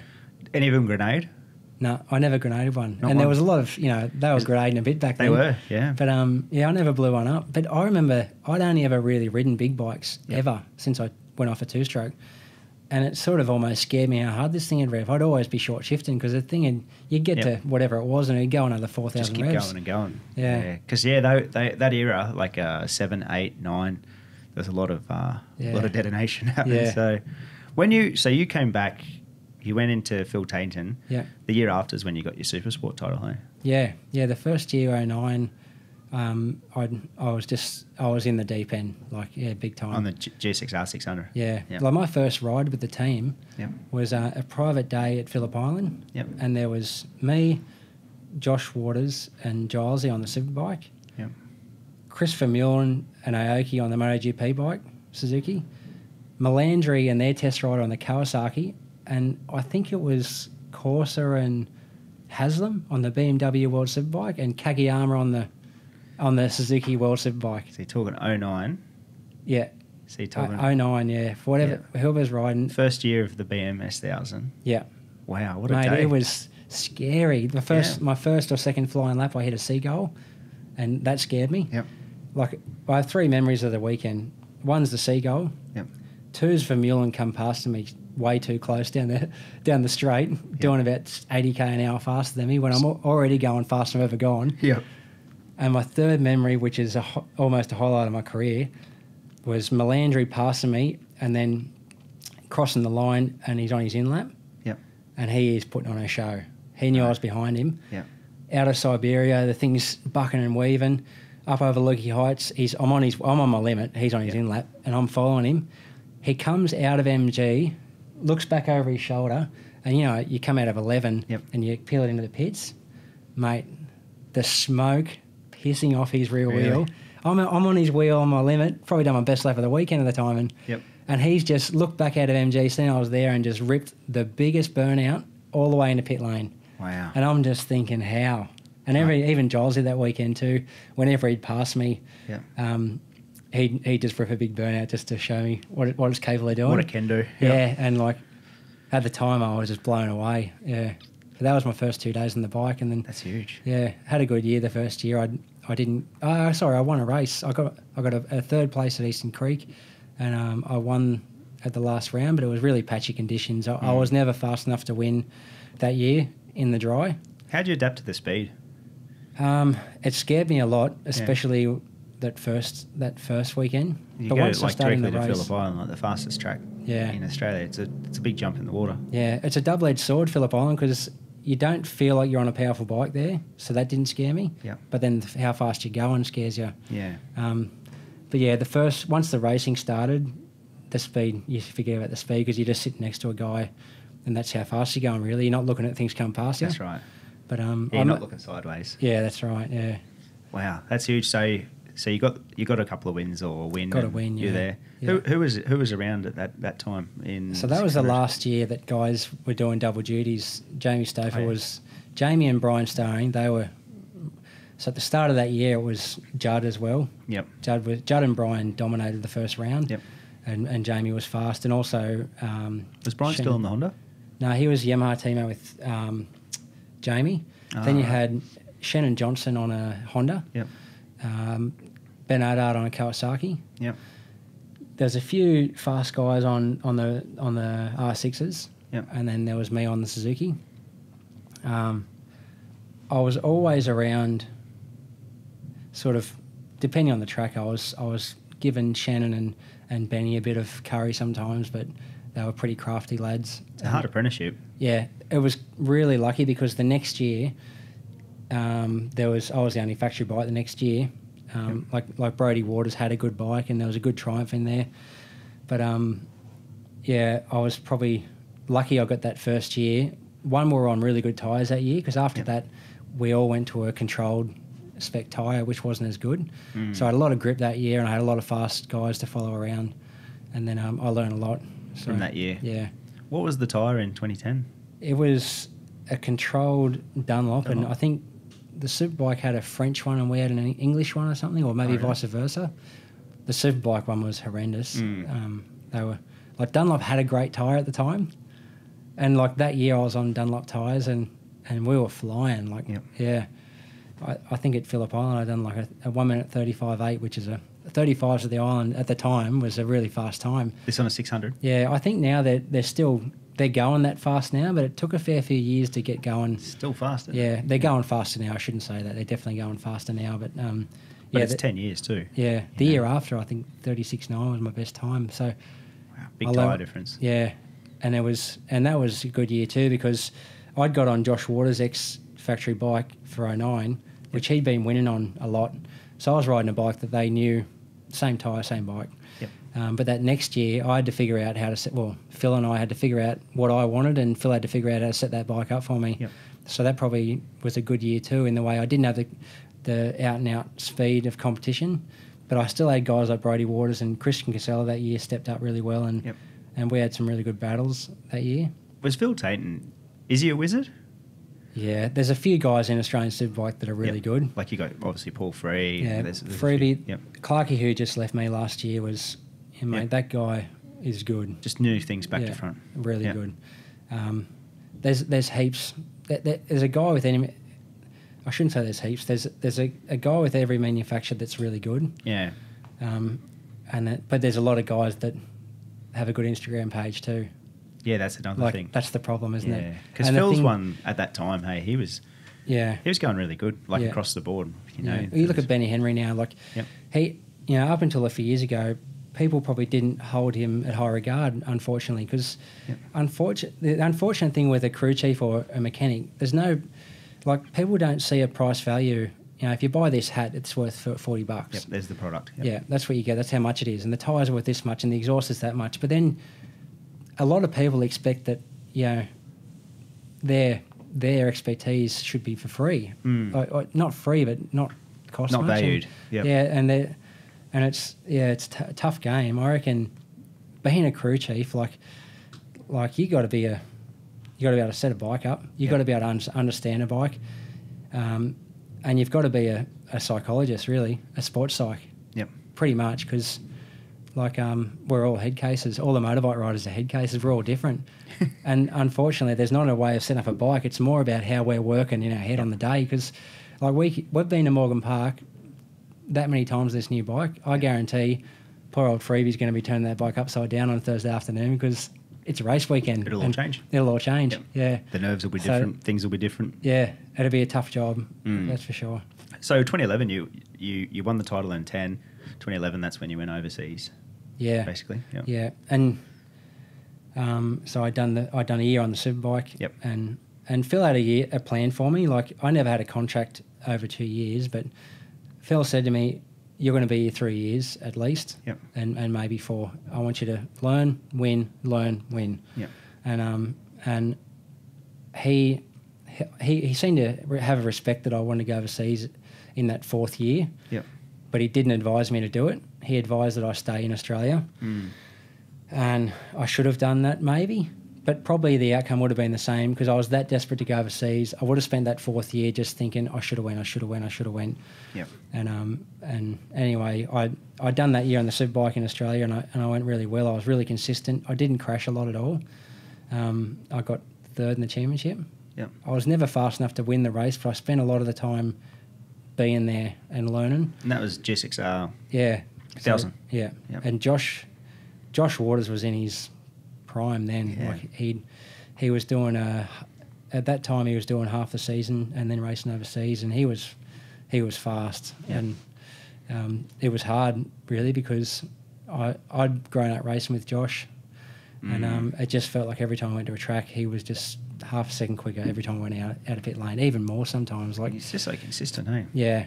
And that poor guy had an unfortunate few years, like getting hurt, and probably when things were starting to really take off, he got really badly hurt. That was in Willow Springs. Yeah, and no one knows no one really knows what happened then. Like, he doesn't actually, I don't think he actually knows, and whether he doesn't want to know, but that was a really bad accident. Like, that was in the States, wasn't it? Yeah, and when he come back, he was coming to the races, and he was not, that took a long time for him to get over that. And then he got going good again, and then, for whatever reason, when he went overseas, he had flashes of brilliance, but it just didn't click. There's the same old story. Who knows what it was? Yeah. Unfortunately, but like at that time when I was riding with him, he was real fast. He was going to Suzuka and he was fast as world guys. Yeah. Yep. Yeah. So, which is good. That's what you want, isn't it? You want to be racing against the good guys for sure. But then you want a couple of trophies in the cabinet too. To do it as well. Did you ever do a Suzuka? Yeah, I've done a couple now. Done a couple? Yeah. So I've done 4. Yeah, 4. Yeah. Who you teamed up with? First year I was with Jamie Stouffer. Yep. And a Japanese rider. You done one with Hookie as well, didn't you? Did you? Did I do it with Hookie? I don't think. No, I didn't do it with Hookie. No. He was sort of one level of bike above me. He was riding on the bike I rode the second time. Right. And then I've never made it the bike he's riding now, but that one day I hope. But yeah. Yep. So I rode 2 years with Sakurai Honda, which is a really well-known team in that race. Right. And they had won it years ago. And then I went to the Team Asia bike, right. that was a great experience. They were all, I think there was 7 or 8 different nationalities in the team through mechanics and stuff. Yep. Makoto Tamada was the team manager. Right. And ex-GP racer too, I think. Yeah. And we didn't have the best bike. We didn't have a factory bike. We had a really good package button. And we finished 6th or 7th, which was better than that bike was supposed to be. And then I got to ride the Moriwaki bike last year, which was awesome. And that track, you've sort of got to be on a Bridgestone tyre, really. And I rode Bridgestones the first 3 years. Yeah. And then I got on the Moriwaki bike, and I was like, oh, this is it. But the Pirelli tyre just didn't have the life in it in them conditions. When they go to Europe and it's cold, yeah, it was great. But for whatever reason, I think that the experience that Bridgestone got there, you sort of need to be on a Bridgestone. But we still done well. We got 9th in the race, first non-Bridgestone tyre, I think. Wow. And that was fun. That bike was fast and good electronics. Just a good package. Yeah. And that was still the older evolution of the Fireblade still, wasn't it? Yeah. I hadn't ridden the new one yet. And even when I was there, everyone knew the new one was coming, but none of the Japanese would talk about it. But it's silent. Yeah. So, what's it like going from tyre to tyre? Like, what are you on your Honda here? I'm on Michelin now. You're on Michelin? Yeah, this year. What was it like going to another Fireblade with a different tyre, like a Pirelli and stuff? Is it a big transfer? Yeah, so it was, I had a lot of years on Dunlop and a lot of years in Pirelli. Yep. And then going to Japan and riding the Bridgestone, that was the hardest because that tyre was, I guess it was more of an open tyre. Like it's a factory tyre, I guess. Wow. And it demanded, like, you've got to be going to get that thing to work. Like it loses temperature if you don't go fast enough, even at a track where it's 40 degrees. So you've got to be going really well to keep the temperature. Proper factory tyre. Yeah. Yep. And to be honest, the Michelins are sort of more that way now. They're maybe a little bit more temperamental of a tyre? Yeah. Oh, not really. It's sort of hard to explain. The Pirelli is really good for a track day guy. You roll out of pit lane and you'll have enough grip. And it's got grip all the time. Yep. The Michelin's got that, but if you're willing to get that thing working, yep. it just keeps going and going. And I don't think I've seen the potential out of the Michelin yet. Really? But, yeah, we're pretty excited. Like, we've got a new bike, we've got new tyres. Like, Michelin are really behind us at the moment, and we've been doing a lot of testing, and we're starting to make clear inroads now. So, yeah, when they finally get this championship going, we've got a great package. 6 weeks, mate. I hope so. Yeah. You reckon we'll get going? I hope so. Yeah. Yeah. I reckon, for some I want to go to reason, Tailem Bend. it feels like we're going to get going. And the new bike, I'll come to it. But the new bike at Tailem Bend, that should be good. Yeah. I think it's a good track for it. Yeah. I really think it'll be a good first track for us. I think so. Yeah, definitely. Now, you come home from IDM, retired. Yeah. What did you do for work? So once I was done late in the year. I went to England and rode a bike in Aprilia, back to Germany trying to... What sort of Aprilia? Like a RSV4? Yeah. Yep. Yeah, I rode with a team in British Superbike. Yep. Yeah, and then I went and rode the Honda, and I was just trying my best to find a ride. And I'd found a ride with... I won't say the name of the team. I found a ride with the BMW team, mm-hmm. and yeah, they'd already given my teammate, who was a good friend of mine, a start, and then they'd found out I was available, and they were, the way I could read the writing, and they were basically willing to get rid of my teammate to put me in and take that spot. Yep. I think I believe they were definitely going to shaft him. Yep. And that didn't play the way I'd been sacked and the way that was playing out. It just didn't sit well with me. Yep. And I got home, and I remember I got home and I said to my mum and dad, I don't know if I'm going to go back next year. Like, if Dad always said, if I've got work, mate, if you want to come and do some work, I've got too much work at the moment, so yep. I need someone. And I sort of said to him, I think I'm going to not go back. I might start work with you.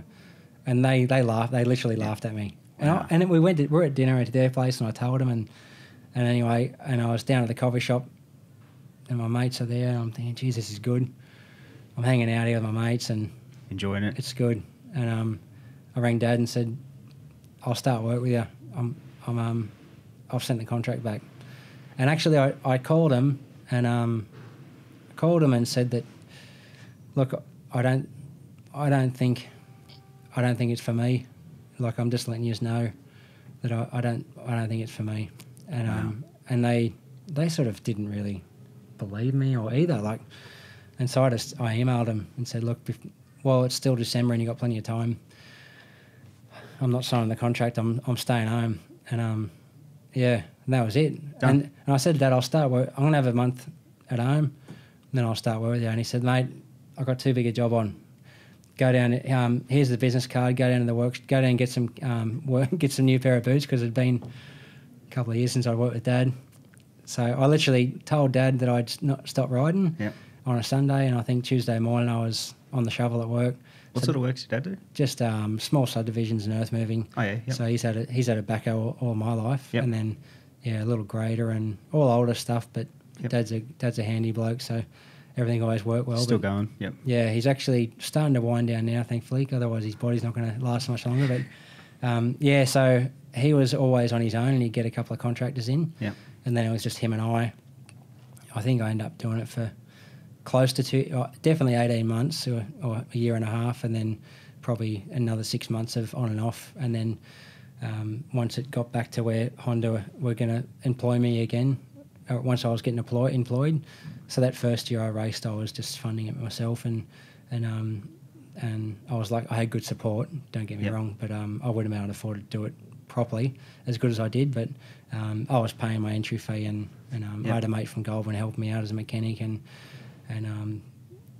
paying my tyre bill and all that kind of stuff. But yeah.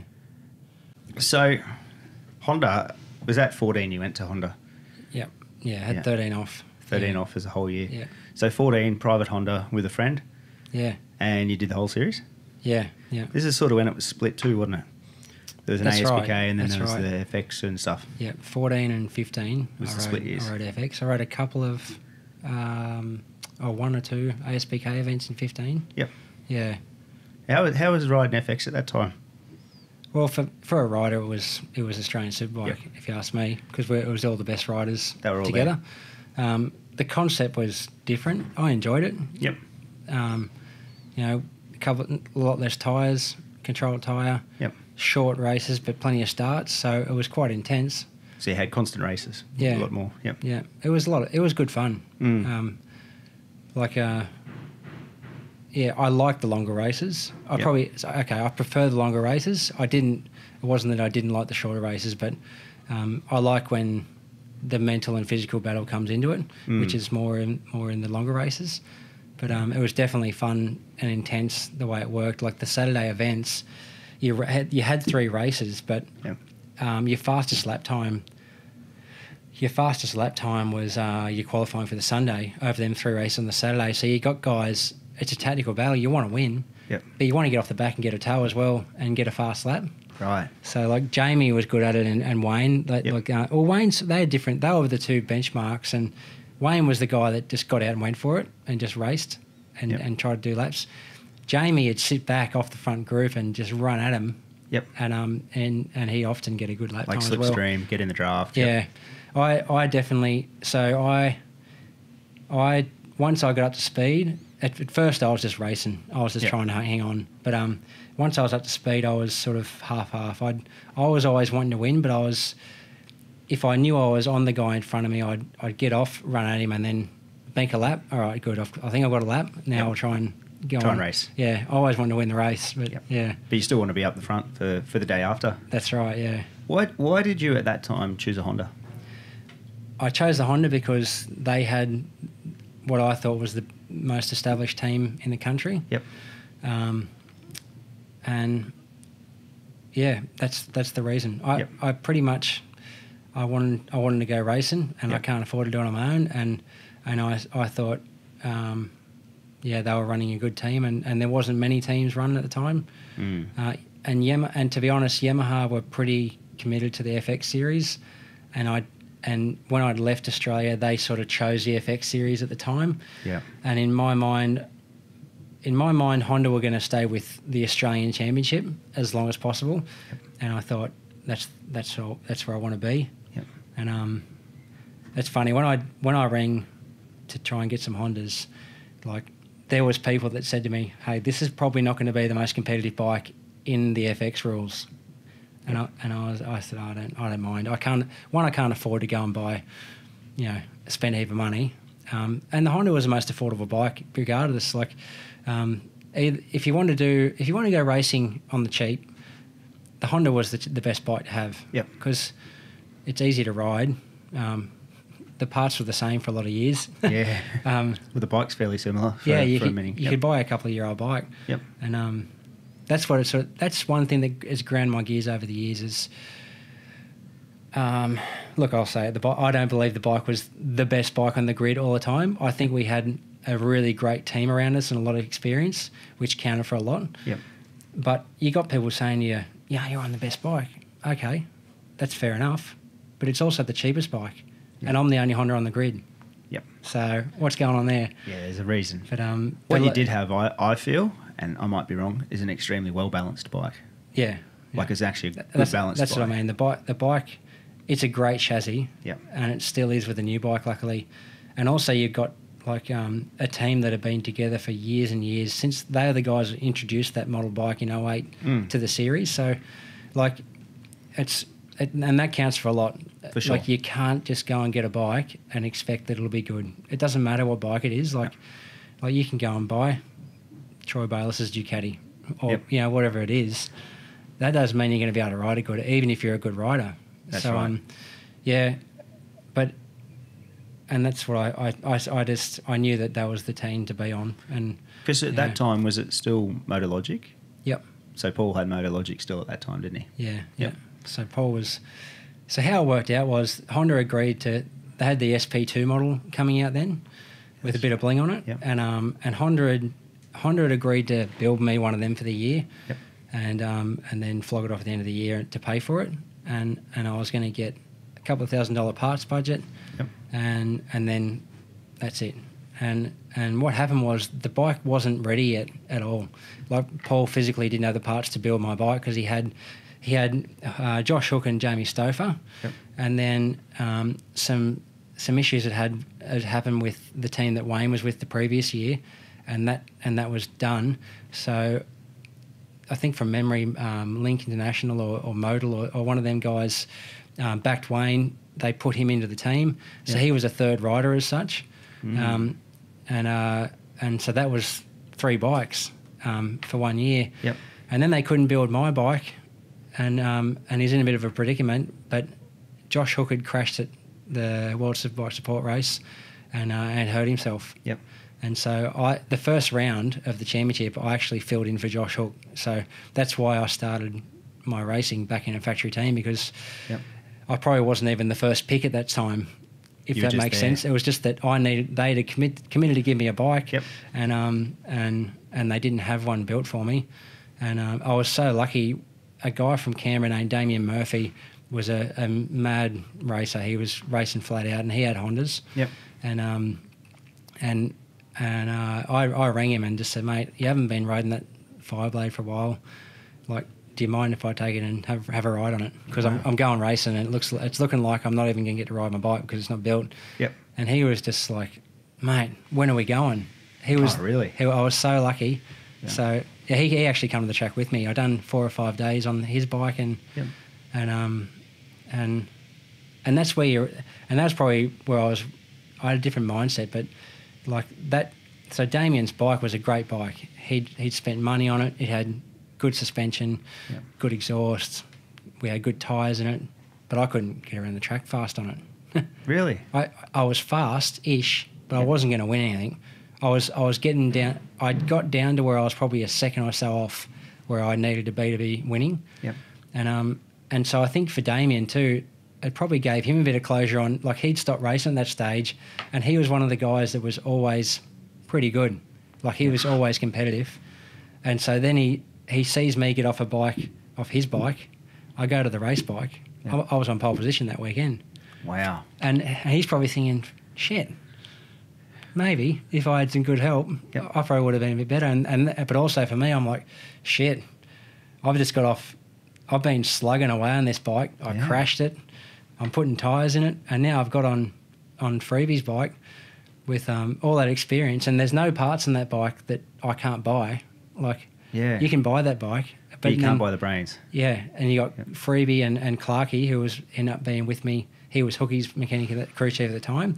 He ended up being with me, and then Warren Monson, who worked for Phil for years and still does, who's an absolute guru that no one even really knows about probably. In the road racing industry, he's well known, but Phil's taught him everything he knows. So you've got Freebie, Warren, and Clarkey in the one team. It was just like, mate, that bike was working. So that taught me a lot. And so was that much of a difference? Just the bike's just so balanced.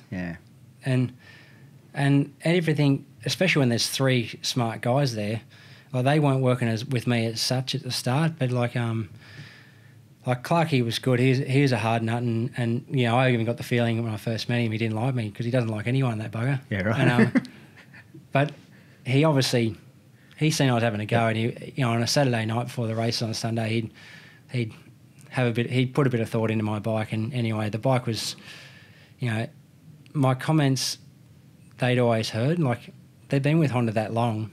Like, the bike's doing this here. Oh yeah, I've heard that. Righto, we know what to do with that.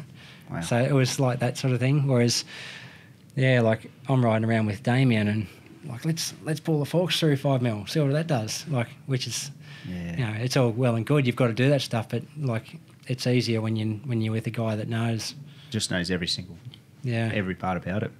So you got in there. How long was Hookie out for? So he missed, I think, just the first and second round. Was your bike ready after that? I know, maybe just the first round. No, so what happened was, that happened. I done that race, and it's funny, like, there was like 30 on the grid for that round. Wow. And I think on the Friday practice, I'd have to check, but I think I was 18th. Yep. After the first day on the Friday practice. So is this your first race back? Yeah. Actual first one back too? We done a club race the weekend before, and we were slow, but I was mixing it with, because the group was small, I was getting off with Wayne and Jamie, and I was hanging on-ish. Yep. So, and so on the Saturday I was qualified wherever it was, 5th or 6th row. But because the Saturday is all about getting a lap time, I was chasing every time. Wow. And they're out the front. It was the first weekend that everyone had experienced this rule of where you sort of got to do a lap time.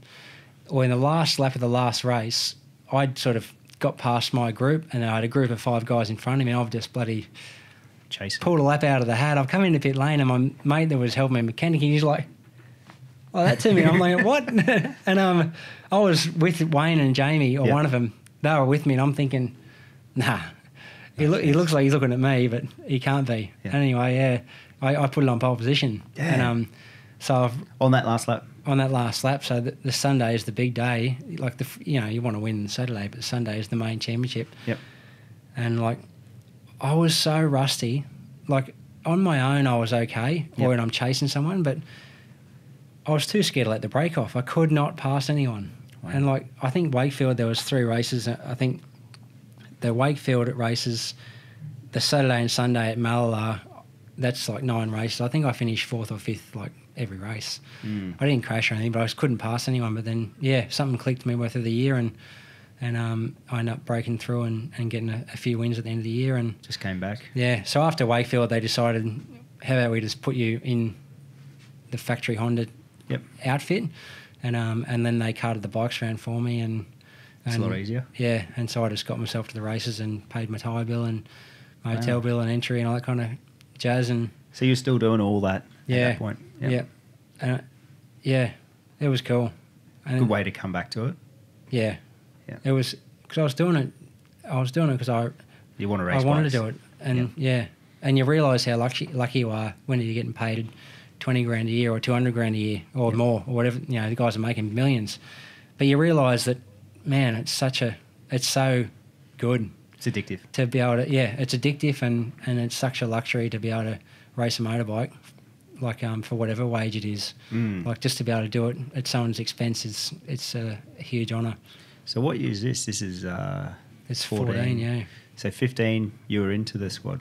Yeah. Again, you actually got back in full time, hey? Yeah, it was Jamie Stouffer and I, and Hockey went overseas, and what happened to Wayne? Wayne went to Yamaha. Back to Yamaha. Yamaha had the new R1, and the grass was greener, so he left. Wow, the brand new R1. Yeah. Yep. Yeah. So that was like, I think for Honda, for me at that stage, I was fresh, so I was like, I want to win. Yeah.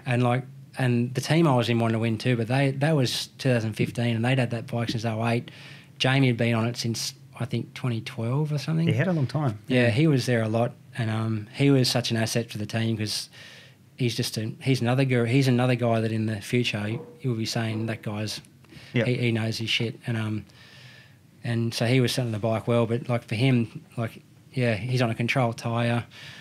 He's on the bikes. The bikes have had restrictions put into them, and the bike's not as competitive as it was, but I'm there with all this motivation because it's one we've got the I'm starting up again, so I'm just wanting to win. Yep. But then their motivation, I think, was the new R1 because there was big hype about it. So like it was huge hype, that one. Yeah, going into the series, like Freebie and Clarkey and Jamie, they were like, we got to win. We've got to beat that bike. Yeah.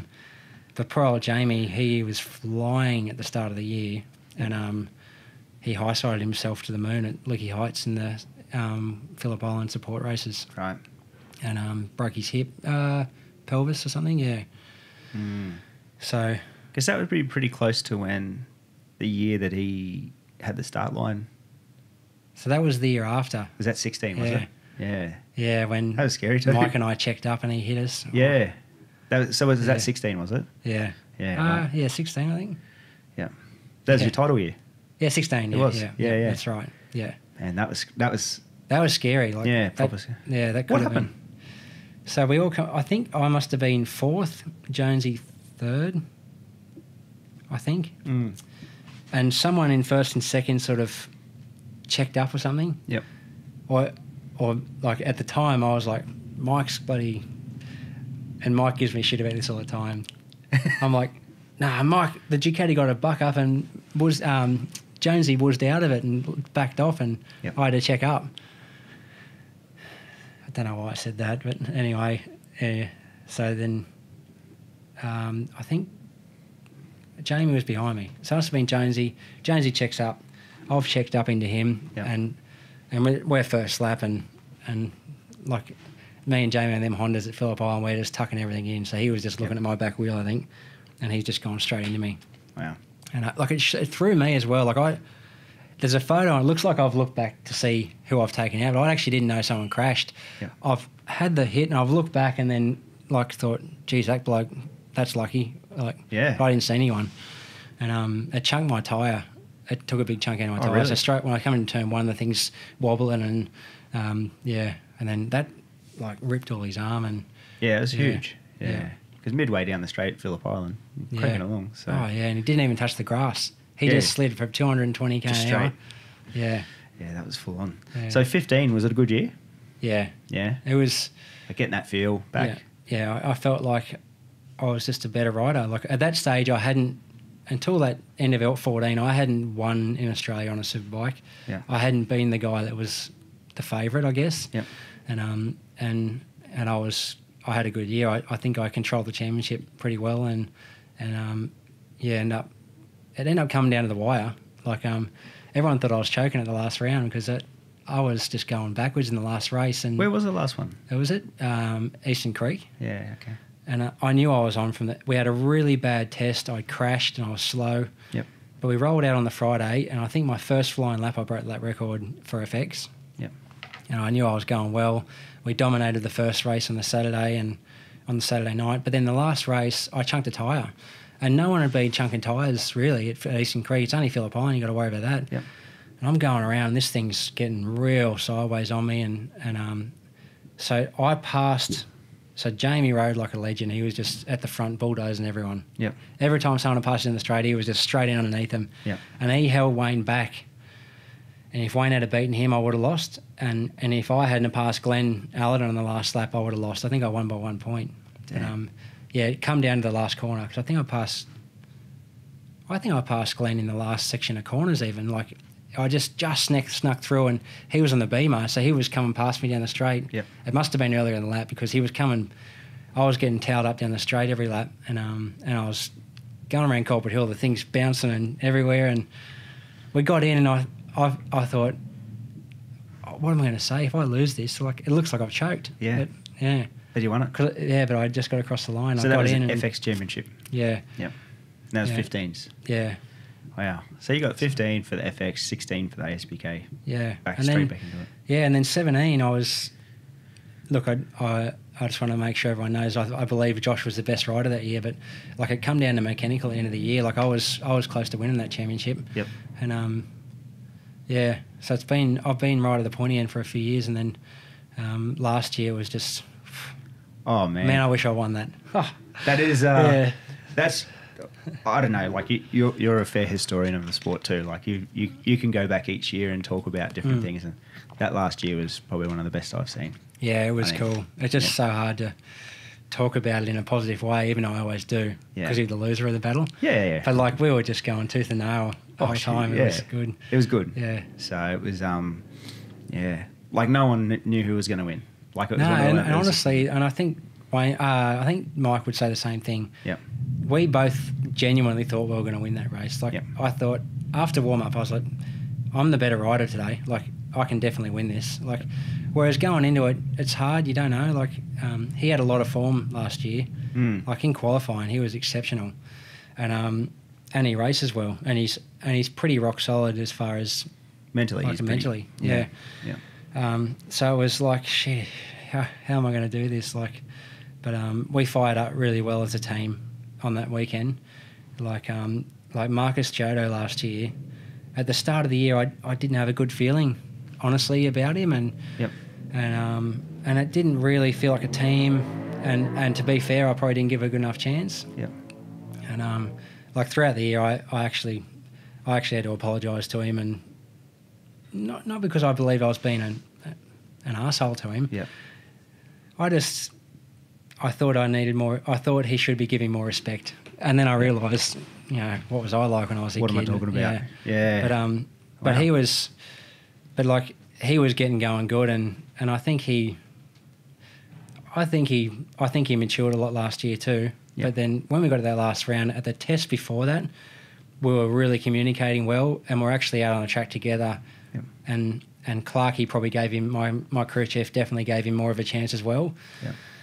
And we went into that race it felt like a team, and he was going really fast, and we got to the qualifying session, and honestly he just came up to me and said, "Troy, I want to help you. So when you're going the new tyre, we'll go out together, and you just run at me." Yeah. And I got him by 1/10. Oh jeez. He should have been on pole because we crossed the line, and I was like on my limit. I think I went to pole position at the time or second. I'd definitely done a PB lap time. And I've gone through turn 1, through turn 2, and I thought, no, that's enough. I don't need to do more than that. Yep. And he's kept the hammer into it, and he's crossed the first sector 2/10 up on a lap before, and then he crashed it.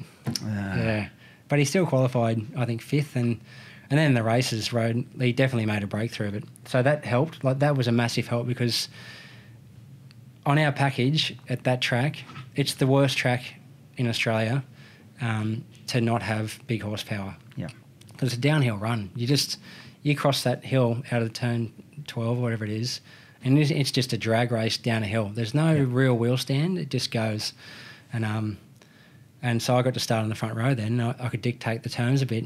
But unlucky for me, Jonesy got ripper starts. And then, but once we learned as the race went on, as soon as the grip was going out of that Ducati, he was losing a lot of time off the last turn, so much so it's like the throttles weren't opening or something. And then when they would, it'd come across the hill and he'd get a wobble up in a wheel stand. And I was just, a few times there I rolled straight onto his back wheel, and one lap there I sat in the draft and then dived him into turn 1. Because you don't see a 5-blade do that.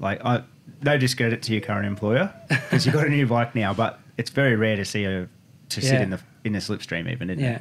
But I think that was probably refreshing for everyone. Because sure. We all, he was passing me into turn 2 on the brakes, which is hang on a minute, this is the opposite here. That's right. All of a sudden we're passing each other down the straight, and we're passing each other down through the corners. Yep. And I'm like, well, it's fair play then. This is it. Best man's going to win it.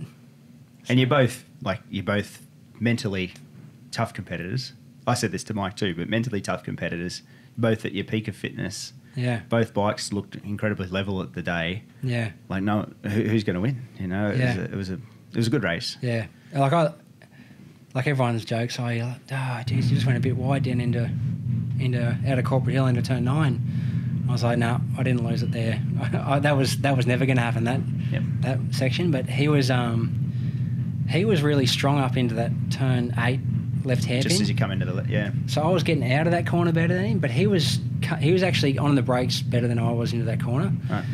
And I was worried that he was going to jam up underneath me there, and he had the horsepower to drag me out of there. So I just kept it. I just braked on the inside, then done the old Scando out to the outside and Scandinavian flick, and then tried to bring it back, and he just set me up. He just used the good braking he had into there, and then he darted up underneath me and held me on his hip, so I couldn't do anything. Yeah, you're stuck at that point. Well played. Checkmate, almost. Yeah, it was, I think. And, it was huge. It was a big one.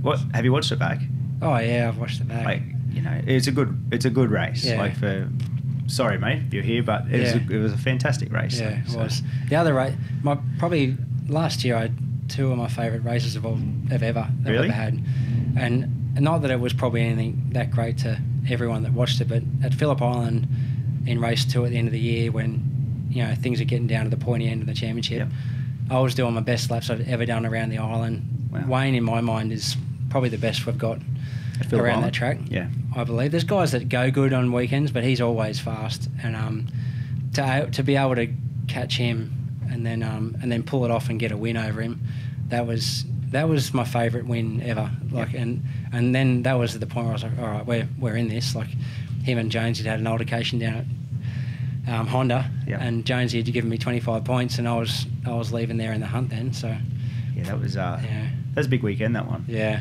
Why is Wayne so good at Phillip Island? A lot of laps there, obviously. Yeah, he has got something at Phillip Island. Yeah, yeah. I think he's got a lot of experience there. Yeah, it suits his riding style. I think the way he sets up a bike suits Phillip Island. Yep. I mean, sorry, the way he rides it, he's one of the few guys you can guarantee that no matter what the condition, what the make of bike is, what tyres you're riding on, he's going to do a fast lap.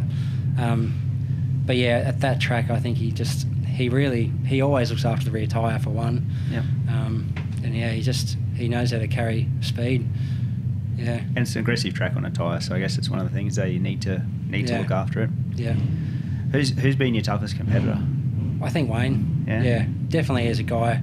Definitely Wayne. Sorry, if we're talking about road racing, like when I think about my toughest competitor, like it's almost like Darren Herrick when I was coming out of juniors. Yep. Because it's like that guy was just mentally unbreakable. Mm. He just always got a good start. He always rode really well, and he always played fair but aggressive. Yep. So like he taught me a lot about the mental side of racing, I guess, because we had similar styles. We looked like twins on the bike pretty much, the way we rode. Yep. So he was probably one of my toughest competitors because I was young and a bit eager and nervous, and but definitely as the years have gone on, like in ASBK, I've had some really good races with Wayne. Now there's a lot of other fast guys like last year with Mike. Yep. If it's going to be like that for another few years, it's going to be tough. But yeah, it's going to be awesome. Yeah. You know, as a spectator, it's a good time. Yeah, and then like the year getting the racing as Troy Bayliss for a year, that was pretty special. Like for sure. Yeah, we had he was super competitive. Like just. Troy's a competitor. Yeah, he's like a young kid. Yeah. He's like Ollie Bayliss now. Yeah, when they're just young guys just jamming in there and go for it, and he just races every lap of the race at 11/10. I would hate to have ridden against him when he was my age. Yeah. So yeah, that was pretty cool. He's like a born competitor. Yeah. Isn't he? He really is. When did you become like a competitor? Have you always been I've always my parents say I always loved to compete. Yeah. I think that's what I always had. Like maybe even when I was a kid, I probably wasn't the fastest on the track even, but I was always pretty competitive. Yeah. What about an athlete? When did you become an athlete? Now you're... Yeah, so it wasn't until later. I've always been active. Yeah. Played soccer when I was a kid, all that kind of stuff. Yep. But I broke my arm at Newcastle that year in 2005. Yep. And it was just going into the off season. I just landed myself a good contract and I had money in the bank and didn't have to work, and I just turned 18 or whatever. I was 18 or whatever it was, 19, and I just didn't take things serious enough. Yep. And when I got back on the bike, I really understood what it was like to be unfit. Right. And I didn't have a lot of strength, and from then on I really knuckled down. And probably them last 2 years at KTM I was training a lot with the bicycle in the gym, and then later in life I've become super competitive with the push bike. Probably that year I had off on the motorbike, that was my go-to. I was probably the local Goulburn cycling club really didn't like my competitiveness all the time, but but that was my go-to for getting the edge, getting the competitive spirit out. Because you're in an elite level now, cycling, hey? You are. Yeah, I guess at a national, in the Australian Championship, I can be pretty competitive. You'll be there. Yeah. Wow. How much do you cycle now? Too much. No, throughout the year. So last year was one of my biggest years. Yeah. And I averaged 500k a week. Mm-hmm. But there's some months where I don't do many Ks at all. But like in December and November and September last year, because the Australian Championships are one-off race on the 6th of January or around that time every year. November, December, it works perfect. We're not racing. Yeah. I do a huge block of training, and then from that race in January, then I try and get myself physically fit in the gym and stuff like that, and then we're back on the bike, and it's sort of like, I know I don't have an off season because I train really hard November to December, but I love cycling. Like it's a proper passion. It's a pure passion for me. So I'm enjoying that few months, and then I go to that race and it's fun. It's a lot of fun for me. Whereas the pros are going to that race like, oh, geez, I've got a race in early January, then go to Europe and do the season. The season comes on. Yeah. So I do that. Then I've got January, pretty cruisy with the bike because there's not a lot of racing or riding happening. Yep. And then we start that official test in February. So I've got a good base fitness and I'm really lucky. And mountain biking as well. You did that, like, obviously you just did the Hidden Vale. Is it 100? Yeah. Soul destroying. 100K, I'll never forget.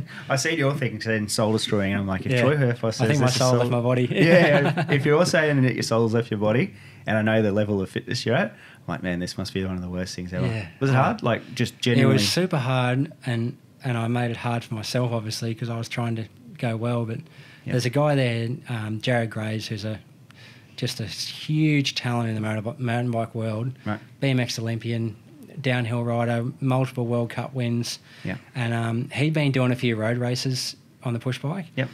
And we were having a chat after one of the races, and I knew the Hidden Vale was coming up, and he said, "Oh, I'm real keen on this Hidden Vale race. I haven't done a marathon before. Yep.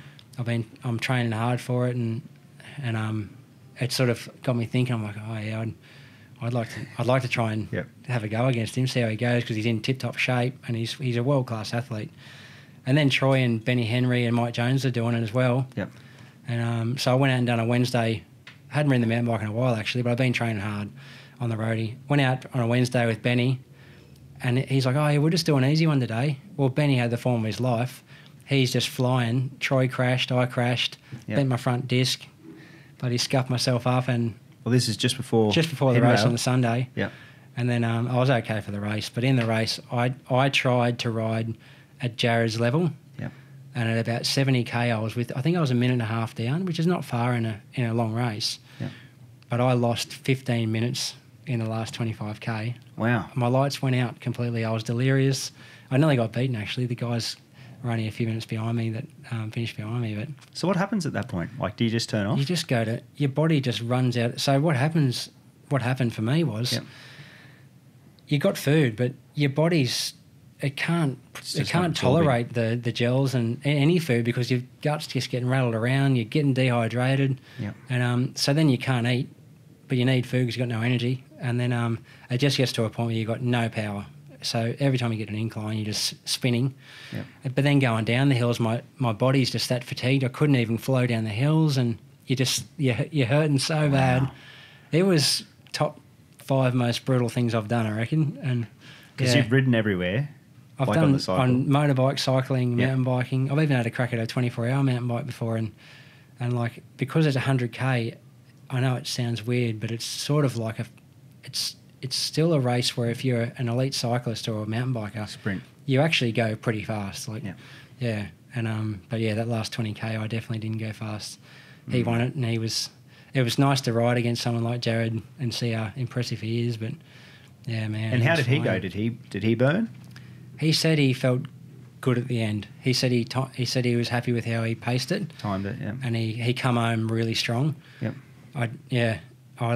And you got second overall. I got second, yeah, which I'm stoked about. There's a couple of really handy young riders there, and it was good. Troy's turned his hand to it, hey? Yeah. Like, mate, he's just an athlete, that guy, and competitive Yeah, like I said, I would hate to have gone to that motorbike race or racing a superbike race against him when he was my age, because I've heard stories that he used to get on the push bike, cycle with pros, and where he lived. I'm pretty sure there was a point there in his career where he was a real handy cyclist. Could have probably had a crack at that if he wanted, because he's super lean. He just dances on the pedals up a climb. Yeah, it's he's definitely got it. Did you ever look at that? Did you ever look at going to professional cycling?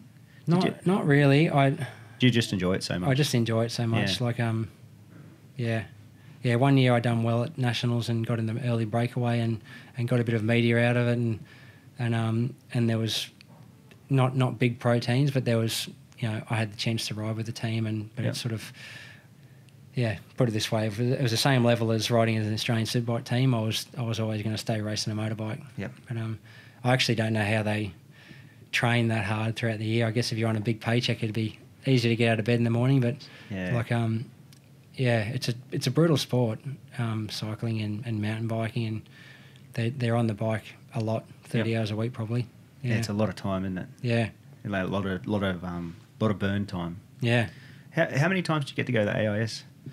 Not many. Only a couple of times with the rider development. The rider development. I'd love to go now and do some of the testing.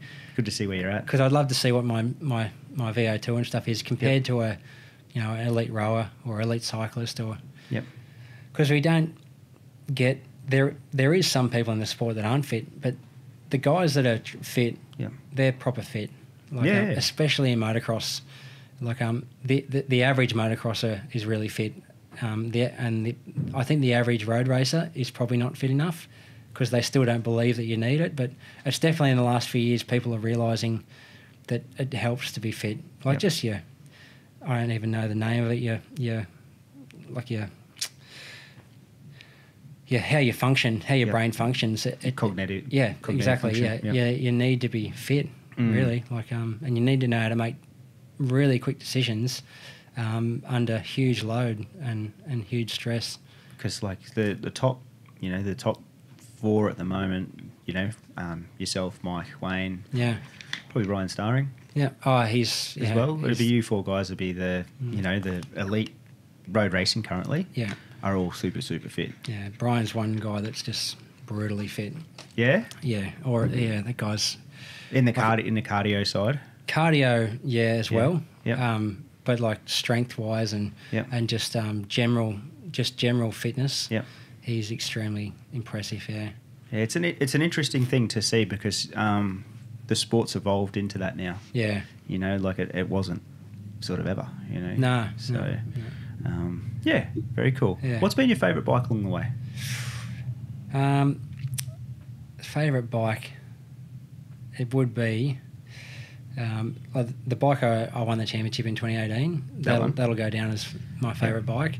But that KX500 I raced when I was a junior, when I come out of juniors, that was so cool. Do you know where it's at? I don't know. No, I don't know. No, I think Tom sold it like shortly after, which I don't actually know. He may not have sold it. Yeah. But that and then like the KTM Supermoto bike in 08, them three bikes were just. They were pretty special bikes. Like the 500 because as a dirt track fan you grow up like men ride them. That's what I want to ride. It's a men's bike. Yeah. And the KTM because it was a special bike that you can't buy. It was really impressive. It's built for you. Yeah. And then like the way I won the championship in 18, it was something I'll never forget. So yeah. So it brings a memory to you. Yeah, that bike was when we rode out of pit lane on that bike. It was always good. Yeah. It did seem like a good package just to watch, as a spectator. Yeah. What about your new one? How's that? I think hopefully in a year's time I'll be saying the same thing. I think, I mean it's definitely good.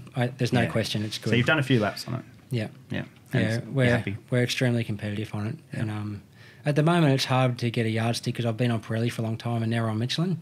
Yeah. Right. But the Michelin, I've been. Like I've equalled the lap record out there a couple of times now, and I think I know for sure if I'd done a time trial right now, I'd go faster over race distance than I have been in the past. Yep. We just got to work out how fast James is going now, don't we? Because he's going faster as well. So as far as comparing this package against last year's package, we're hands down definitely better than we were this time last year at Morgan Park, but.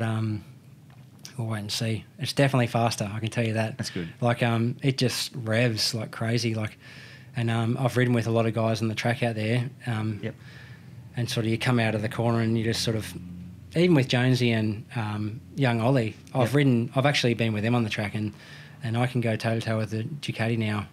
Even though it's a different track there because it's, you got undulations and short straights, so it's not actually a drag race, but. There's certain areas on the track where I knew I would lose ground last year and now I can just accelerate on the wheel. So, it's pretty exciting. Cool. That's exciting. Yeah, it sort of brings a new it's a new era again. Yeah. As long as we can get to race them.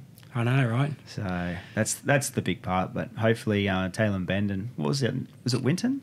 Yeah, double header at Winton. Yeah. So, yeah, that'll be good. Tailem Bend because it's got a big straight, so I'll be able to come onto the straight and that'll be a test and just see exactly where we're at. How'd you go at Tailem Bend last year?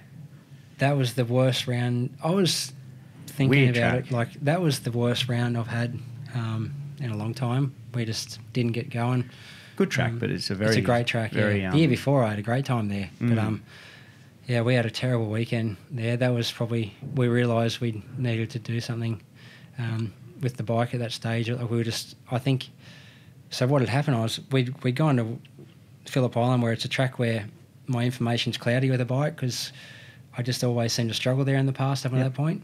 And then we went to Wakefield where, like, to be fair, at times you could put a couple of wooden planks in the thing and I'd find a way to make it work because I'd done so many laps around there. Yep. And I think we changed the bike a lot there and it went well, but we hadn't have actually made the bike better, if that makes sense. Yep. And then we went to Tailem Bend and it's a fast-flowing track and we just chased the tail, Yep. And Mike really fired up that weekend. Yeah, he did. He had a good weekend there. Yeah. Tell me this. Last year, Paul was with Ducati. Yeah. That must have been a bit weird because you had a long relationship. Yeah. You know? It was weird. So you had Clarkey obviously still in your side. Yeah. So when I was with Freebie, Freebie was working as crew chief for Jamie. So I was always working. Jamie and Freebie and Sean and I always helped each other. Yep. But we went our own direction and so did they. So I'd only really worked with Clarkey. I hadn't actually worked with Freebie yet. Yep. When he started working with them guys, I was like, oh, okay. This is different. That's different, but with Troy and that, and obviously he's good. So that's scary because Troy Bayliss and Freebie working together, and then Jonesy and Freebie, and then when Clarkey decided he was going to finish up, I didn't go after Freebie. I was too scared. I didn't want to be that guy. I knew that I needed someone good, and we were trying our best to find someone to work with, and the way it worked out, Freebie was looking to do something different, and it just worked out. So, but it's sort of weird. Like we know each other really well, and we're good friends, and he's done so much for me in the past. But then working as a team, it was weird. We didn't know each other and how we worked, and it definitely hasn't been easy. But now, because I've been with Clarkey for so long, it's been a hard transition. But through COVID, we've had a lot of experience together now. So we've been taking the bike out together and working together, and my information is now better for him. Because every rider's different. It's getting that bond, isn't it? Yeah, I'm sure Mike explains things different. I explain it, and so does Troy, and so did Jamie before that, and so he's got to learn my language, I guess, and I've got to learn his language. So that's where the young fellas need to realise that it doesn't matter how good you are or you think you are, and how good you think your bike is. That third piece of the puzzle is having a team around you. Having a team and having being able to communicate. Yeah. As well, I guess that's a big part in it. Being able to actually say what you're feeling. Yeah. I guess that's a big part, and a lot of people, I guess, when they're younger, don't know. Should I be saying this or not? Yeah. And when you're young, you don't know. It's hard if you ride a Yamaha or a Honda, and I ride a Honda or a Yamaha, and you're half a second faster than me a lap. Then, when you're young, you feel bad to say something like with Josh. When I was teammates with Josh, and even when I was riding his bike, but going a lot slower than he was the previous year, I didn't want to complain about it because the bike's capable of doing that lap time. Yeah. So you don't necessarily, it's not that you don't know, you're just too scared to sort of say much. But then as you get older, you realise that, look, it's just, that bike must be capable of that lap time, but with me and that bike right now, it's not working, so we need to change it. And everyone, I guess at some point you realise everyone's got the same goal too. Yeah. Everyone's there to win, and if you talk more, you're going to probably win more. Sort of thing. So to everyone that's watched this too, the camera's just cut out a bit ago. We've chatted for a fair while. Sorry, mate. No, all good, mate. The boys in the team are going to love this because they're always saying I'm like an old man and love having a yarn. So. It's good, mate. It's actually been awesome. What do we see out of you in the future? Hopefully a lot of Australian Superbike championships. Yep, that's the plan. Continue racing. Yeah, I want to. I feel like I'm in my prime now, and I'm still taking a lot of risk and still getting amongst it, and I still feel like like when I leave the track on a weekend, I feel like it's definitely I'm definitely capable of winning that particular event. Yep. And I want to finish racing, and people say, I think Troy was one of the best superbike riders we've had. I didn't go overseas, but as far as Australian superbike goes, I want to be.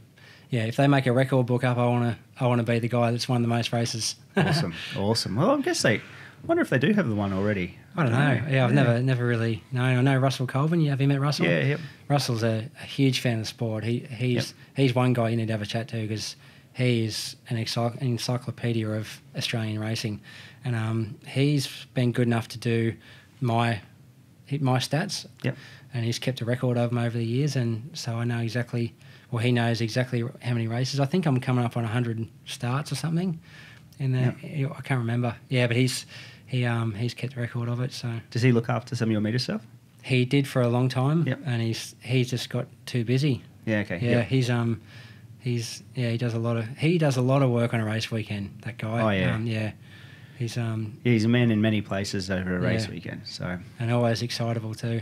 Very. Yeah. very excitable. So. Yeah. Mate, well, thank you so much. Obviously, it's a privilege to have you come in, and thank you so much for being here, mate. Yeah, I really appreciate you having me. Thank you. I can't wait to see you. Are you allowed to say you're racing this week? Yeah. Because this comes out Friday, so okay, yeah, it's on this weekend. Me and Jonesy and Ollie awesome. And Aiden and everyone else. And you like Morgan Park, eh? Yeah. So we're back. I think Aiden and Jones and Ollie. I think it's their home track too. I think, and it's not my home track, but I really love it out there. So. It should be a good weekend. So new bike. It'll be good. Ollie's in there. Yeah. Mike's in there. Aiden's in there. Yeah. Corey Turner's in there. Sorry, Corey Turner. Yeah, he's going really well. So he's on a 2015 bike too. Yeah. So he's going. He's one guy that, someone's a good rider when they can just come and, whether he's not winning when he comes and does it, but like when they just jump on and they find a way to get up the front end, pointy end, that's when you know you got a guy that can be good. Like you see guys that are out there doing it every weekend on the same bike for a few years, and they're going really good, and that's great too. But then when you're trying to, I think if you're looking for someone to put on a bike, then you look at them guys that can just jump out. Like he can jump in a sidecar, jump off it, come out and be top 10 on a superbike. Like that's pretty hard work. After putting an engine in a sidecar all night. That's right. Like doing that sort of stuff too. So they're copping shit from his dad or his family. Oh man, they give it to him. Yeah. So they I sat down with them Saturday night at the last round of the Superbikes up there. Yeah. And literally it was time to put a motor in, so the family just gets around, and it's like the army walks into a place. Yeah, it's pretty crazy. They're into it. They're addicted, so it's good. But well, mate, thank you so much, and we're probably a couple of hours in, but thank you, mate, and catch you around. Too easy, mate. Thank you. See you, mate.